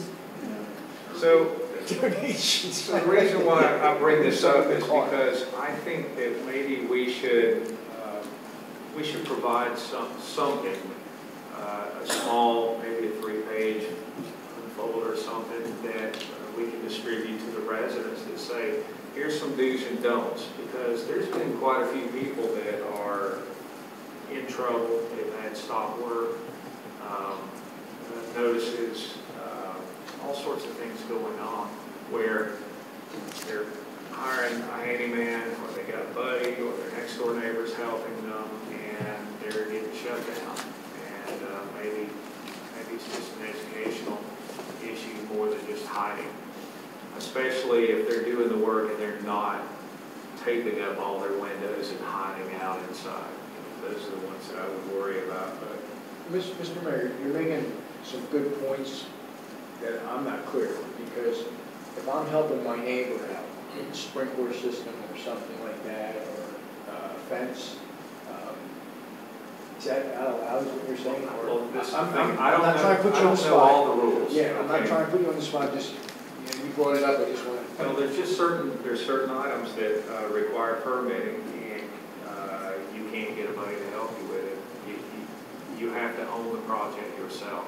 And even then, it may require a permit, whereas not requiring a license. And you may be able to, one of the nuances here is you may be able to do that, but you have to have a permit to do it. I at one point in my home, for example, in a former home of mine, we wanted to put up 2 walls, and I called a contractor and said, hey, what's it cost to put up 2 walls? And he quoted me a number. And I said, okay, well, just so you know, I'm a city attorney for a living, so we're going to need to do this on the up and up. Are there any permits or anything else? Like, oh, well, if you're going to go that route, it's going to be a whole nother thing. I've heard that. And then I did get a properly licensed contractor, and the price tripled, and then they had to hardwire electrics because the city reviewed it and said, the building code says this. And so I understand why people, on occasion will not do that. But what I would say to you folks too, if you do want to look into educational materials, this is a high priority, or has been over the past few years for PCSO. They may already have materials cribbed that we can crib from and use, and just say, hey, here's already the PCSO flyer on this. Because when I say it's been a priority for them to the point that they've set up sting houses, hey, we've got a vacant property and just solicit, hey, we're looking for somebody to come do the roof, and everybody who shows up is an unlicensed contractor saying, I'll do your roof for a couple $100. Yeah, because it is a criminal violation, and they do pursue that.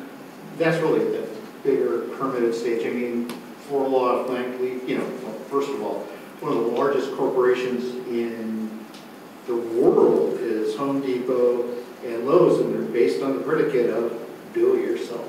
I do myself. I'm allowed to do it myself. I can redo my house if I want.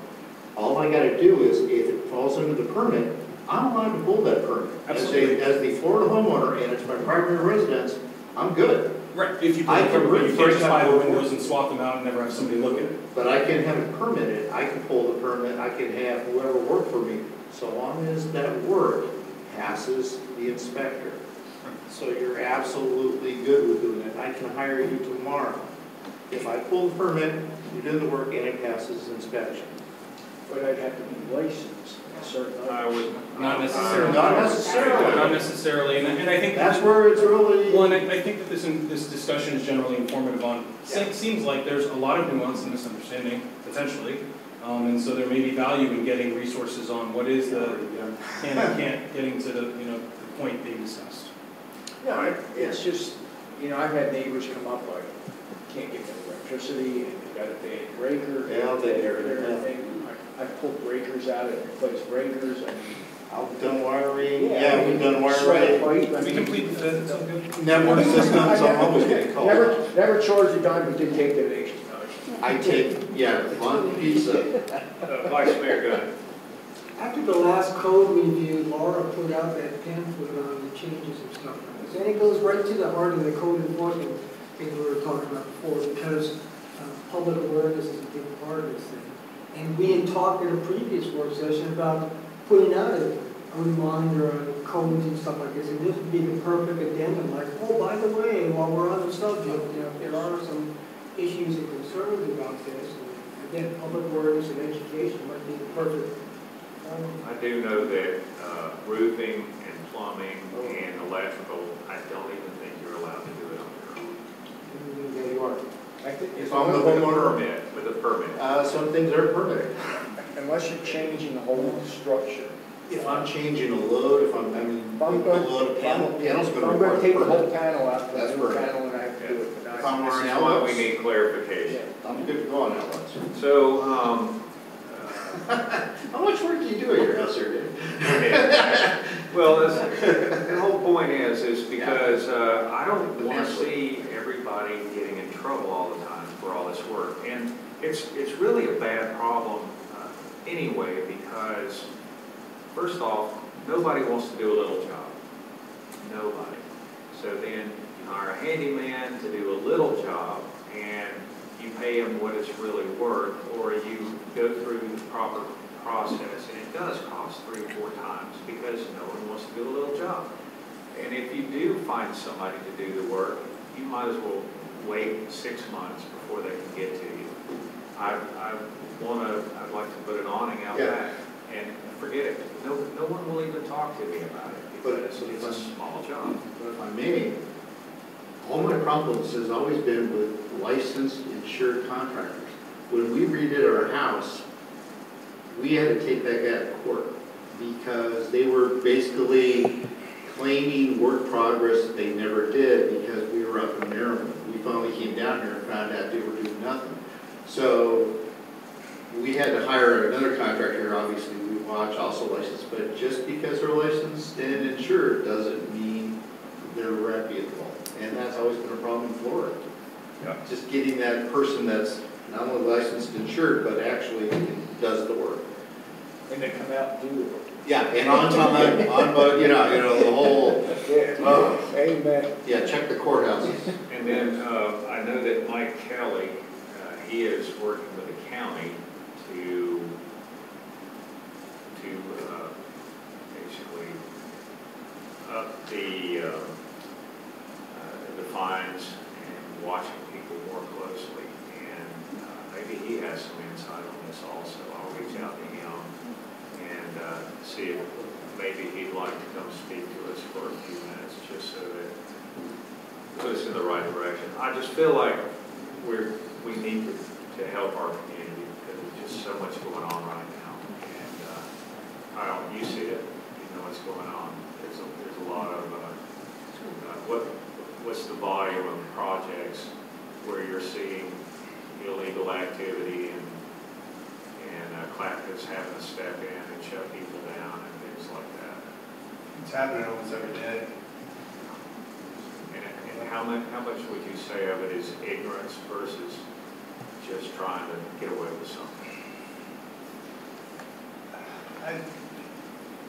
It's a loaded question. Because they claim ignorance. Yeah. They are not. Yeah, they're very adamant that they don't need what they do need. They just I got you. Randy, you said you've got, the sheriff's office has something? I'm saying they may, I don't know, but given what a priority it is, I imagine that they have If you can, some kind of that would be educational great if you material could that get may something save like that. our administrative resources. Yeah. I'm happy to reach out to their council and that's it.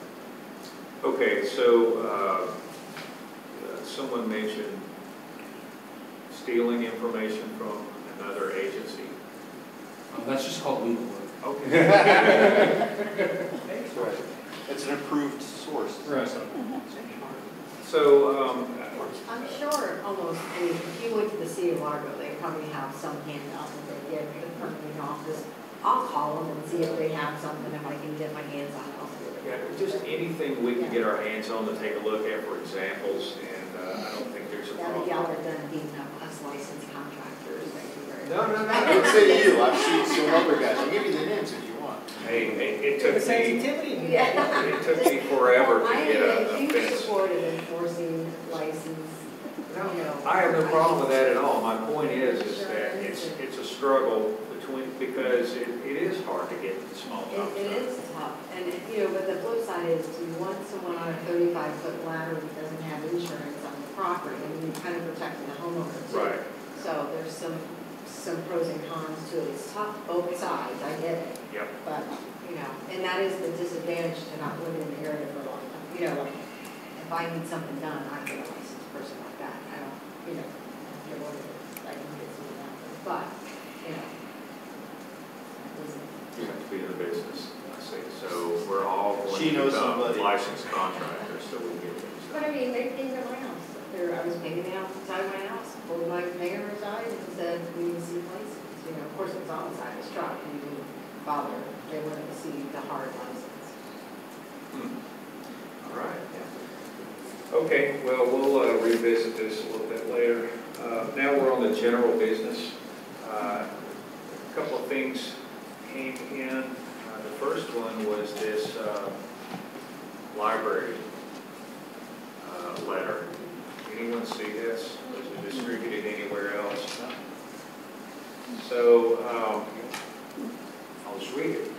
Dear Mayor Gaddis, the Pinellas Public Library Cooperative Incorporated is made up of 14-member libraries geographically located throughout Pinellas County. Collectively, they provide access to over 2 million items, including books, DVDs, music, ebooks, audiobooks, and a wide array of online resources. In addition to materials for recreational and educational use, our libraries provide a variety of programs for adults, teens, and children. Together, our member libraries enrich the quality of life for all our users. In accordance with the interlocal agreement, I am providing you with notification of the per capita amount required for your participation as a member of the cooperative.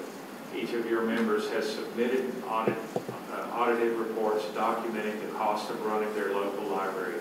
Based on these reports, we calculated the cost at $35.79 per capita. Your membership fee for fiscal year 23, should you wish to join the cooperative, is based on your population multiplied by the per capita cost. Bel Air Beach, population 1632 times 3579 is $58,409.28. Now, haven't we been participating, but as we said, only a few per capita? Reimburse people that requested the card, not, that sounds like you're paid, if you do that. Everybody's covered if you do that. You join the cooperative, and everybody gets their card. So reimbursement is much less. Why would they even send this? Because it's a big amount. I make a motion to shred that. Well, I wanted to bring it up because I know that we do this every year, but I don't recall it being presented this way. No, they want to charge the city so that all of our citizens may use. No, we'll never use. Well, right. So what we do is those that wish to use it, we reimburse, and that's a much lower number.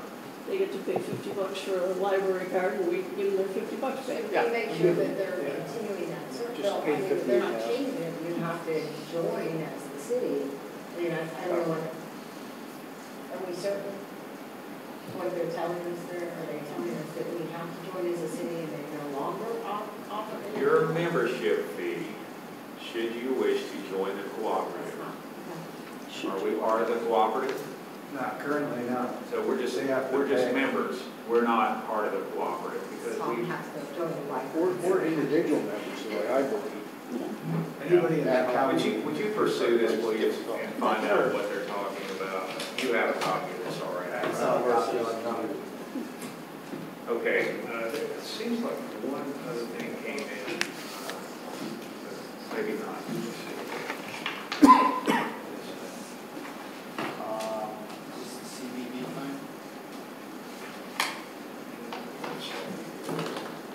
Yeah, about, Oh, yeah, we got to talk about what's his name.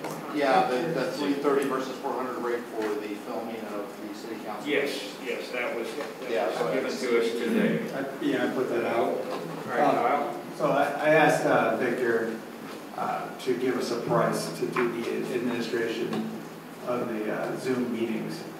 And I thought a fair price would be, because he's not using any of his editing equipment or his cameras, he's using all our equipment, which we'll have set up for him when he shows up, would be the 2/3 of what his current contract price was.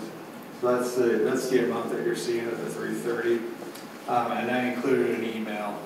So he wrote up that contract based on the price I told him to, and then he made a request in an email to me that I distributed to you just for consideration. I plan on having Randy still reviewing the contract, but once we make sure it's where it needs to be, having that approved in the September meeting.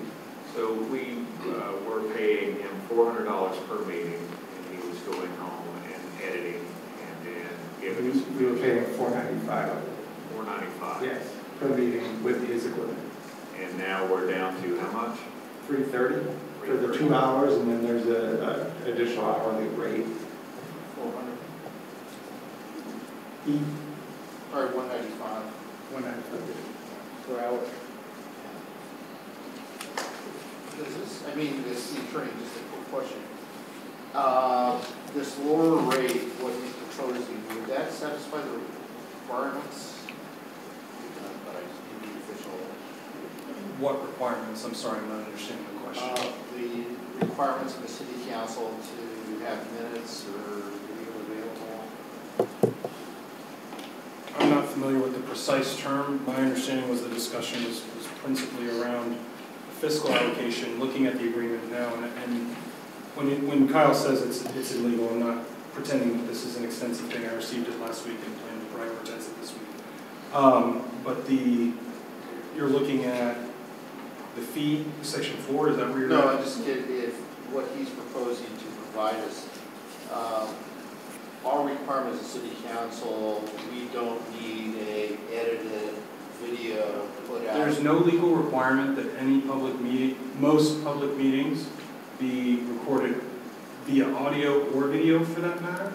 Communities do it for the reasons of 1, it makes it easier to produce the minutes, 2, added transparency and engagement with the public, and 3, additional records to document the decision-making process. But there's nothing under the Sunshine Law that requires ordinary meetings. There's some exceptions, but ordinary meetings being recorded via audio or video. Okay, that's what I want to know. So the editing is not a requirement.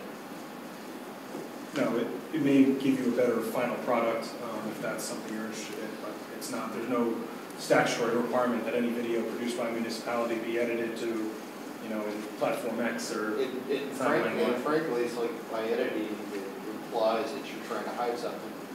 And with today's technology, somebody said, well, the meeting's too long. Well, they all half-fast forward. I can take that thing and go right to the end if I want, or do whatever I want at home.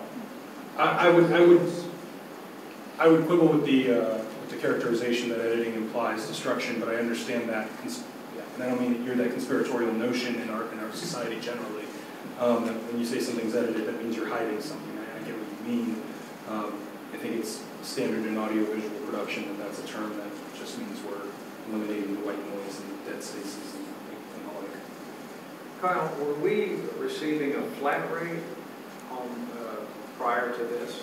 No, we were always getting that 2-hour base rate with the additional hours calculated after it went over 2. And what was the additional hour rate? It was the same rate. It was the same. Can I just clarify, he's going to be keeping an eye on the monitor to make sure if anyone's raising their hand? Yes. I think that's going to be your greatest benefit is just having someone there who's Okay, so we're talking about hiring a part-time clerical worker. Why can't we have that part-time worker come in and head to the meetings and do that for $20 an hour? It's definitely an option. Vice Mayor, I was going to throw out a suggestion about looking into an intern program.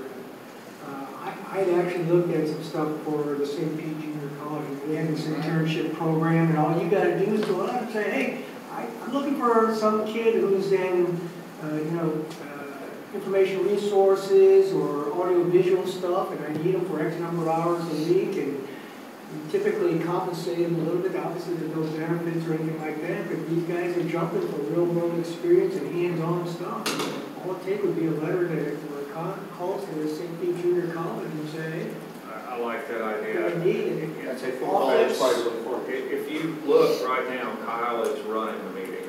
He's running the video conference, and he's got it 3 times, I think. What's the difference we're doing now in our city council? Well, what happens is during a regular council session, people will want to speak. Yeah, well, you had that tonight. I think, Kyle, you were saying that they can speak. Yeah. Well, they don't do it on their own. Someone has to moderate it. So someone has to sit there and actually be ready to click.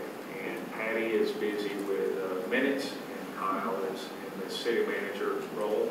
But as an intern, yes, SPC will definitely, Dr. Cronshire will, I think, would be more than welcome to set something up. I think interns are great, but for a meeting, you need someone you know is going to show up. And that's the problem you run into with interns. They don't always show up when they're supposed to. So I do feel like we have to have a paid, It's going to be a paid position. right? Typically, compensated. Yeah.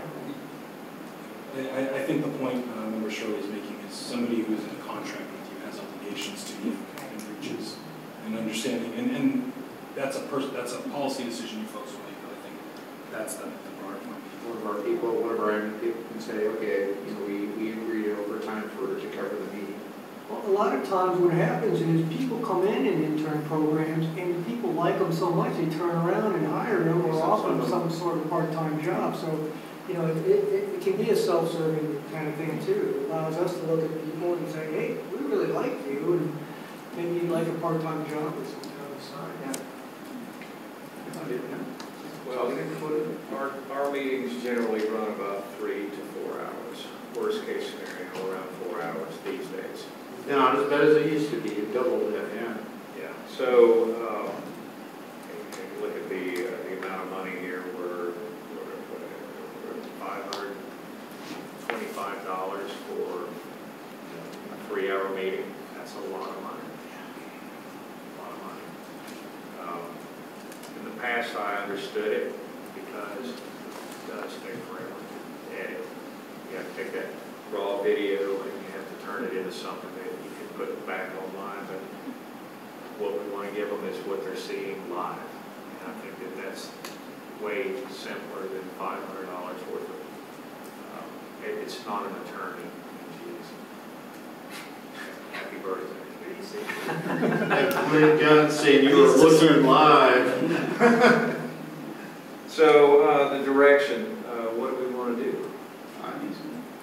So Patty, what you put on our website currently, that's an audio version of our council meeting. That's what you do that, right? Right, I take the audio, Kyle does something to it, and then I put it on the website. I don't know what Kyle does to it. I convert it to a video, and then I upload it to YouTube, and I give it a link on the website. But it's an audio only, right? It starts as an audio, and I make it a video by putting the city seal behind it. YouTube, you can only upload videos. Okay. Yeah, let me give you some back history. Several years ago, we said we weren't doing enough. We wanted our residents to be able to see us out. And so if it was audio only, we would not be doing any more than we've been doing for the past few years. Whenever we have these small meetings, correct? That's what we've been doing, is just uploading audio. But these meetings with Zoom, because we're recording it, there's nothing to do. It's just a matter of uploading it after you save it into the computer. So really, we just need somebody that can run Zoom. And it's not And that, Kyle can train them if they don't have it. it's not that hard. Really just monitoring. And I also wonder, is it possible that we already have staff that would be interested in making a little extra cash during our meetings? Could be possible. Because we do have a few people that do work here. Victor has been with us for, as he says, over 7 years and has done a wonderful job, and I would be in favor of keeping him for re-upping his contract. I don't have a problem with keeping him. I have a problem with his rate. Okay? It seems very pricey. And I'm more of the feeling that, yeah, we don't need this. We just transfer over to somebody that works for us. I mean, the city manager does work for us. We guide his direction. It's like, okay, the direction is provide somebody to do this, and we are willing to, you know, provide financially for that volunteer that comes forward to do this. They already have insurance. They're covered. We know who they are. You monitor their work quality as well as we do. And we're saving, that's a lot of money. Yeah, it's about, even at the 330 rate, it was at $165 an hour. Yeah, God forbid you run over. I don't want to truncate the people's business by saying we really can't go much further because we're paying this person, you know, X amount every hour we work. But if we offered Victor a contract 2 hours plus 1 hour, but it's a salary now type of position where the meeting lasts 6 hours, he has to stay 6 hours. You know, it's 2 hours. Flat rate would be easier to That's what I'm saying. swallow. Yeah. That's for sure. Yeah.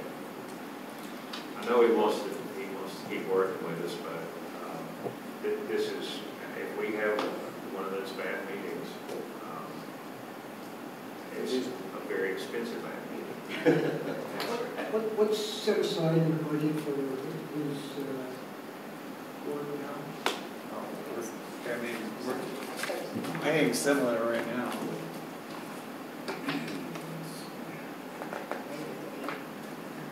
It's under council. Because we were, during budget discussions, at least I was looking at it, this is easy.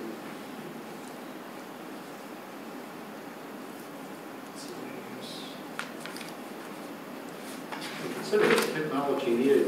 You no longer need a devoted person that knows all technology. You just need the following. Somebody that works for you that can push the button and bring to our attention anybody that does the following. That's it. I don't need to pay for an editor or anything else. I mean, this is frankly kind of minimum wage. When I get back to it, we did have a part-time administrative staff member. So That's the they perfect. could use that, that'd be perfect. Yeah, 10,000. And we- Yeah, 10,000? yeah, you know, come in, instead of coming in at 9 in the morning, we'll see you at 6 at night. I like that idea too. Oh, that was my, I think we're talking about administrative, Yeah. unfortunately, get on enough hours that they can hire some. Sometimes you can't hire someone because you give enough hours. So, like a contractor. yeah, I mean, you know, it's, job's not big enough. Yeah. So, Yeah.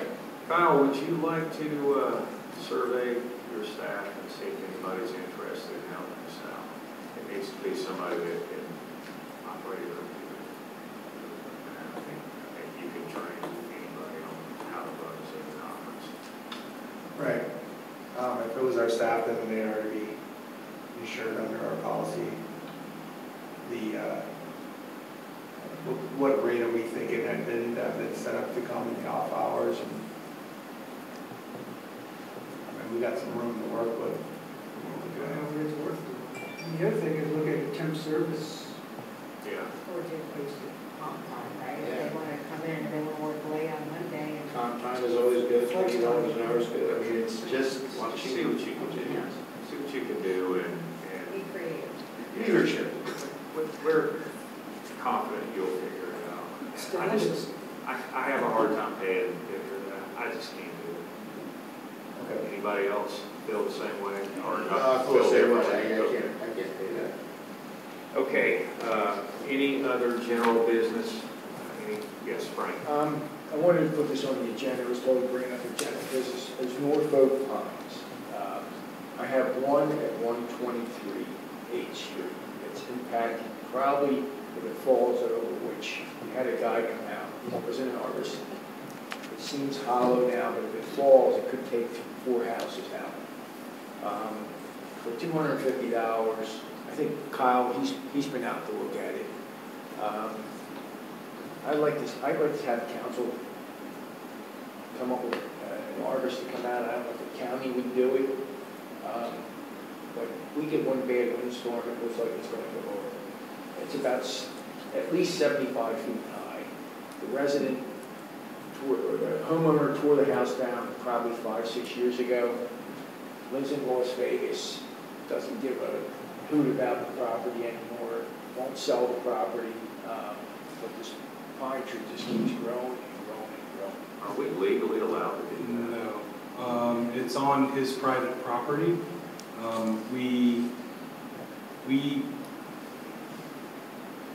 I won't say we're absolutely not allowed to. There are very limited circumstances in which we could. I'm not sure that I've heard those circumstances articulated yet, but I would say that it is a high bar to going, even a tree that we may consider potentially dangerous or undesirable in its aesthetics remains part of someone's private property. And so there's, our ability to engage in self-help may be limited. I'm not saying it's an absolute no. Of course, my job is to help you folks know resources. I want to tell you we're starting from rebuttable presumption. The presumption is no. We may be able to rebut it. I'll need to learn more, but I don't want to. What if it looks like it could be a catastrophe, dangerous situation? Subjective terms is what I would say. Where's is it located on the property? Like, is it on the edge of the property, at the It's in street? the middle of the property where it could take a house out at 9th Street, 2 houses out on Bay, and then one on Main. I was thinking like if it's a property line and hanging over someone's property, Yeah. that's one thing, but you, yeah, there's no reason. Frank, think about transmission tower. We can't just jump on that either. That's worse. I know, but the resident was here to refresh everyone's memory. The last little storm we had blew a lot of things right through his pool. I'm sure everybody remembers. I do. And he's highly concerned, and he should be. And then 3 other neighbors are too. But Here's I the- understand what you're saying, Mayor, about the legal part. I mean, yeah, but if Mr. Moore could look into that, maybe we could do something on there. I'm going to tell you that my inclination is likely that the answer will be if there are concerned neighbors, they may have private remedies, but that doesn't necessarily render them the local jurisdiction's responsibility or ability for that. The next Getting door past the neighbor has philosophical. more power than the city does, right? Potential. And then here's the other thing, maybe the neighbors could get together and trim the tree.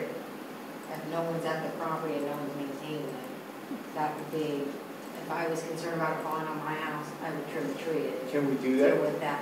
Can you? Probably not legally, but you know, my point would be, but I would deal I with was- that. I was- I would deal with the outcome. Councilwoman, I was thinking that route, but, Yeah, I mean, that's, but here's the difference, like, I do it with trees, I've got one hanging over my office well, if it's building. hanging in your yard, you can trim I it. know, But but, I'm talking about this one, it's tilting.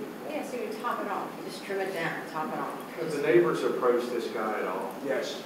and offered to take it down? I don't want to give you third-hand information, but he wasn't very amenable to the approach. Okay, Vice Mayor Gunn, you have, Is there any action coming out of this, or can I bring up another topic? go right ahead.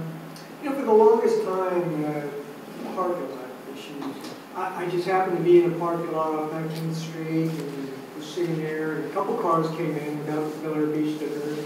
And it's one of those times like, man, I wish there was a sheriff deputy. Well, sheriff deputy pulled in, and he sat there for a while, and then finally he walked over and started citing cars, and ended up on the beach looking for people, hey, move the car, and then while he's talking to somebody, they're all lining up with their citations in hand to take up his valuable time. And my question is we've talked about towing services, and where has that gone? I mean, this predates the umbrella stuff. We thought of it as a possibility to subvert the people just coming in doing dump and runs and whatever. And I'm sure there is not a Bel Air Beach resident who, if he walked through that parking lot and saw a car there without a sticker, wouldn't drop a dime on one of those people. And I'm just wondering, why haven't we pursued this? It's It's not our because property. we can't do it.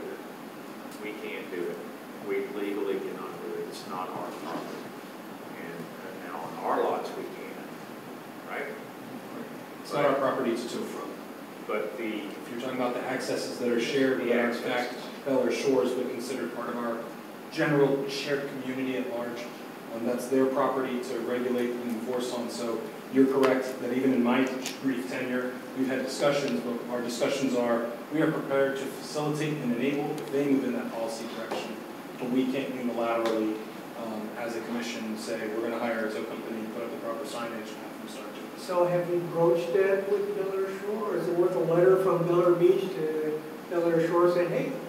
or I could just pick up the phone and call somebody and say, hey, what do you think? What's your Will it help facilitate it? My understanding is that this is part of a broader dialogue on what's happening in the accesses, and they are aware of that inclination. I know I, in very broad terms, spoke with their city attorney to say, hey, is there any amenability to this? I know it was discussed at the meeting I was at, but that's part of a broader discussion of what's happening at those accesses and how the two communities are going to find the gray area of the Venn diagram where they're both happy about a whole bunch of issues.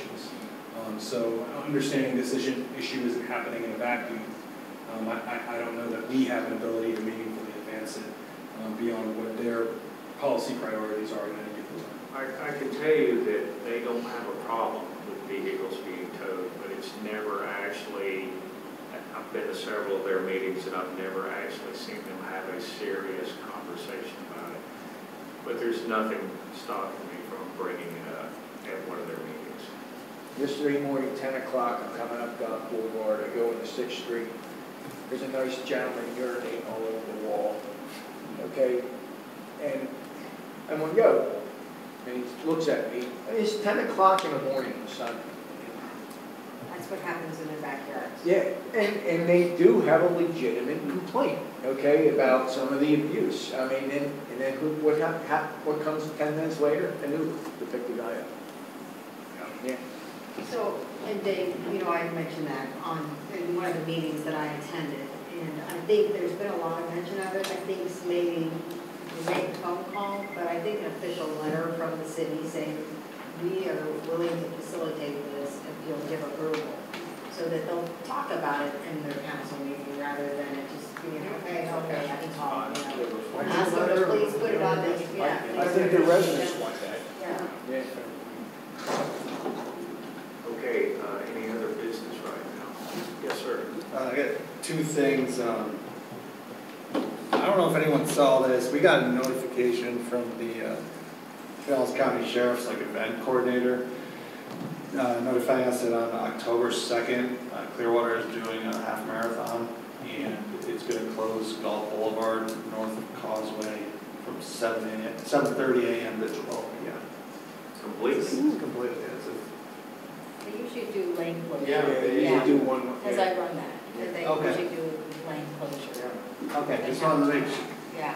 Okay, so they told us close. Yeah, I don't think I've ever seen it completely shut down. Okay. And there's always directing I've traffic. been doing it for years. With COVID, Okay. they stopped. All right. And then the other thing is that 1041 Gulf Boulevard, that was paid in full. That's settled. That code enforcement that we didn't budget on was paid in full. Nice job. I do have a question about it's under construction on Gulf Boulevard. I don't know the house number, but it's just been sitting for a long With all period the of time. framing. All the and framing that and the wood, yeah. What's going on there? Is that, did they get a software order or something? They had to stop because they needed some kind of cracking in a support beam. Guy's name What street? Gulf Boulevard. Or what? It's right Across the street. behind Mike Kelly's house, so what would that be like? Between Shaw and... It's between Harrison and Howard. Howard? Yeah, or Belle Isle, Harrison and Belle Isle, somewhere in there. It's right across from the...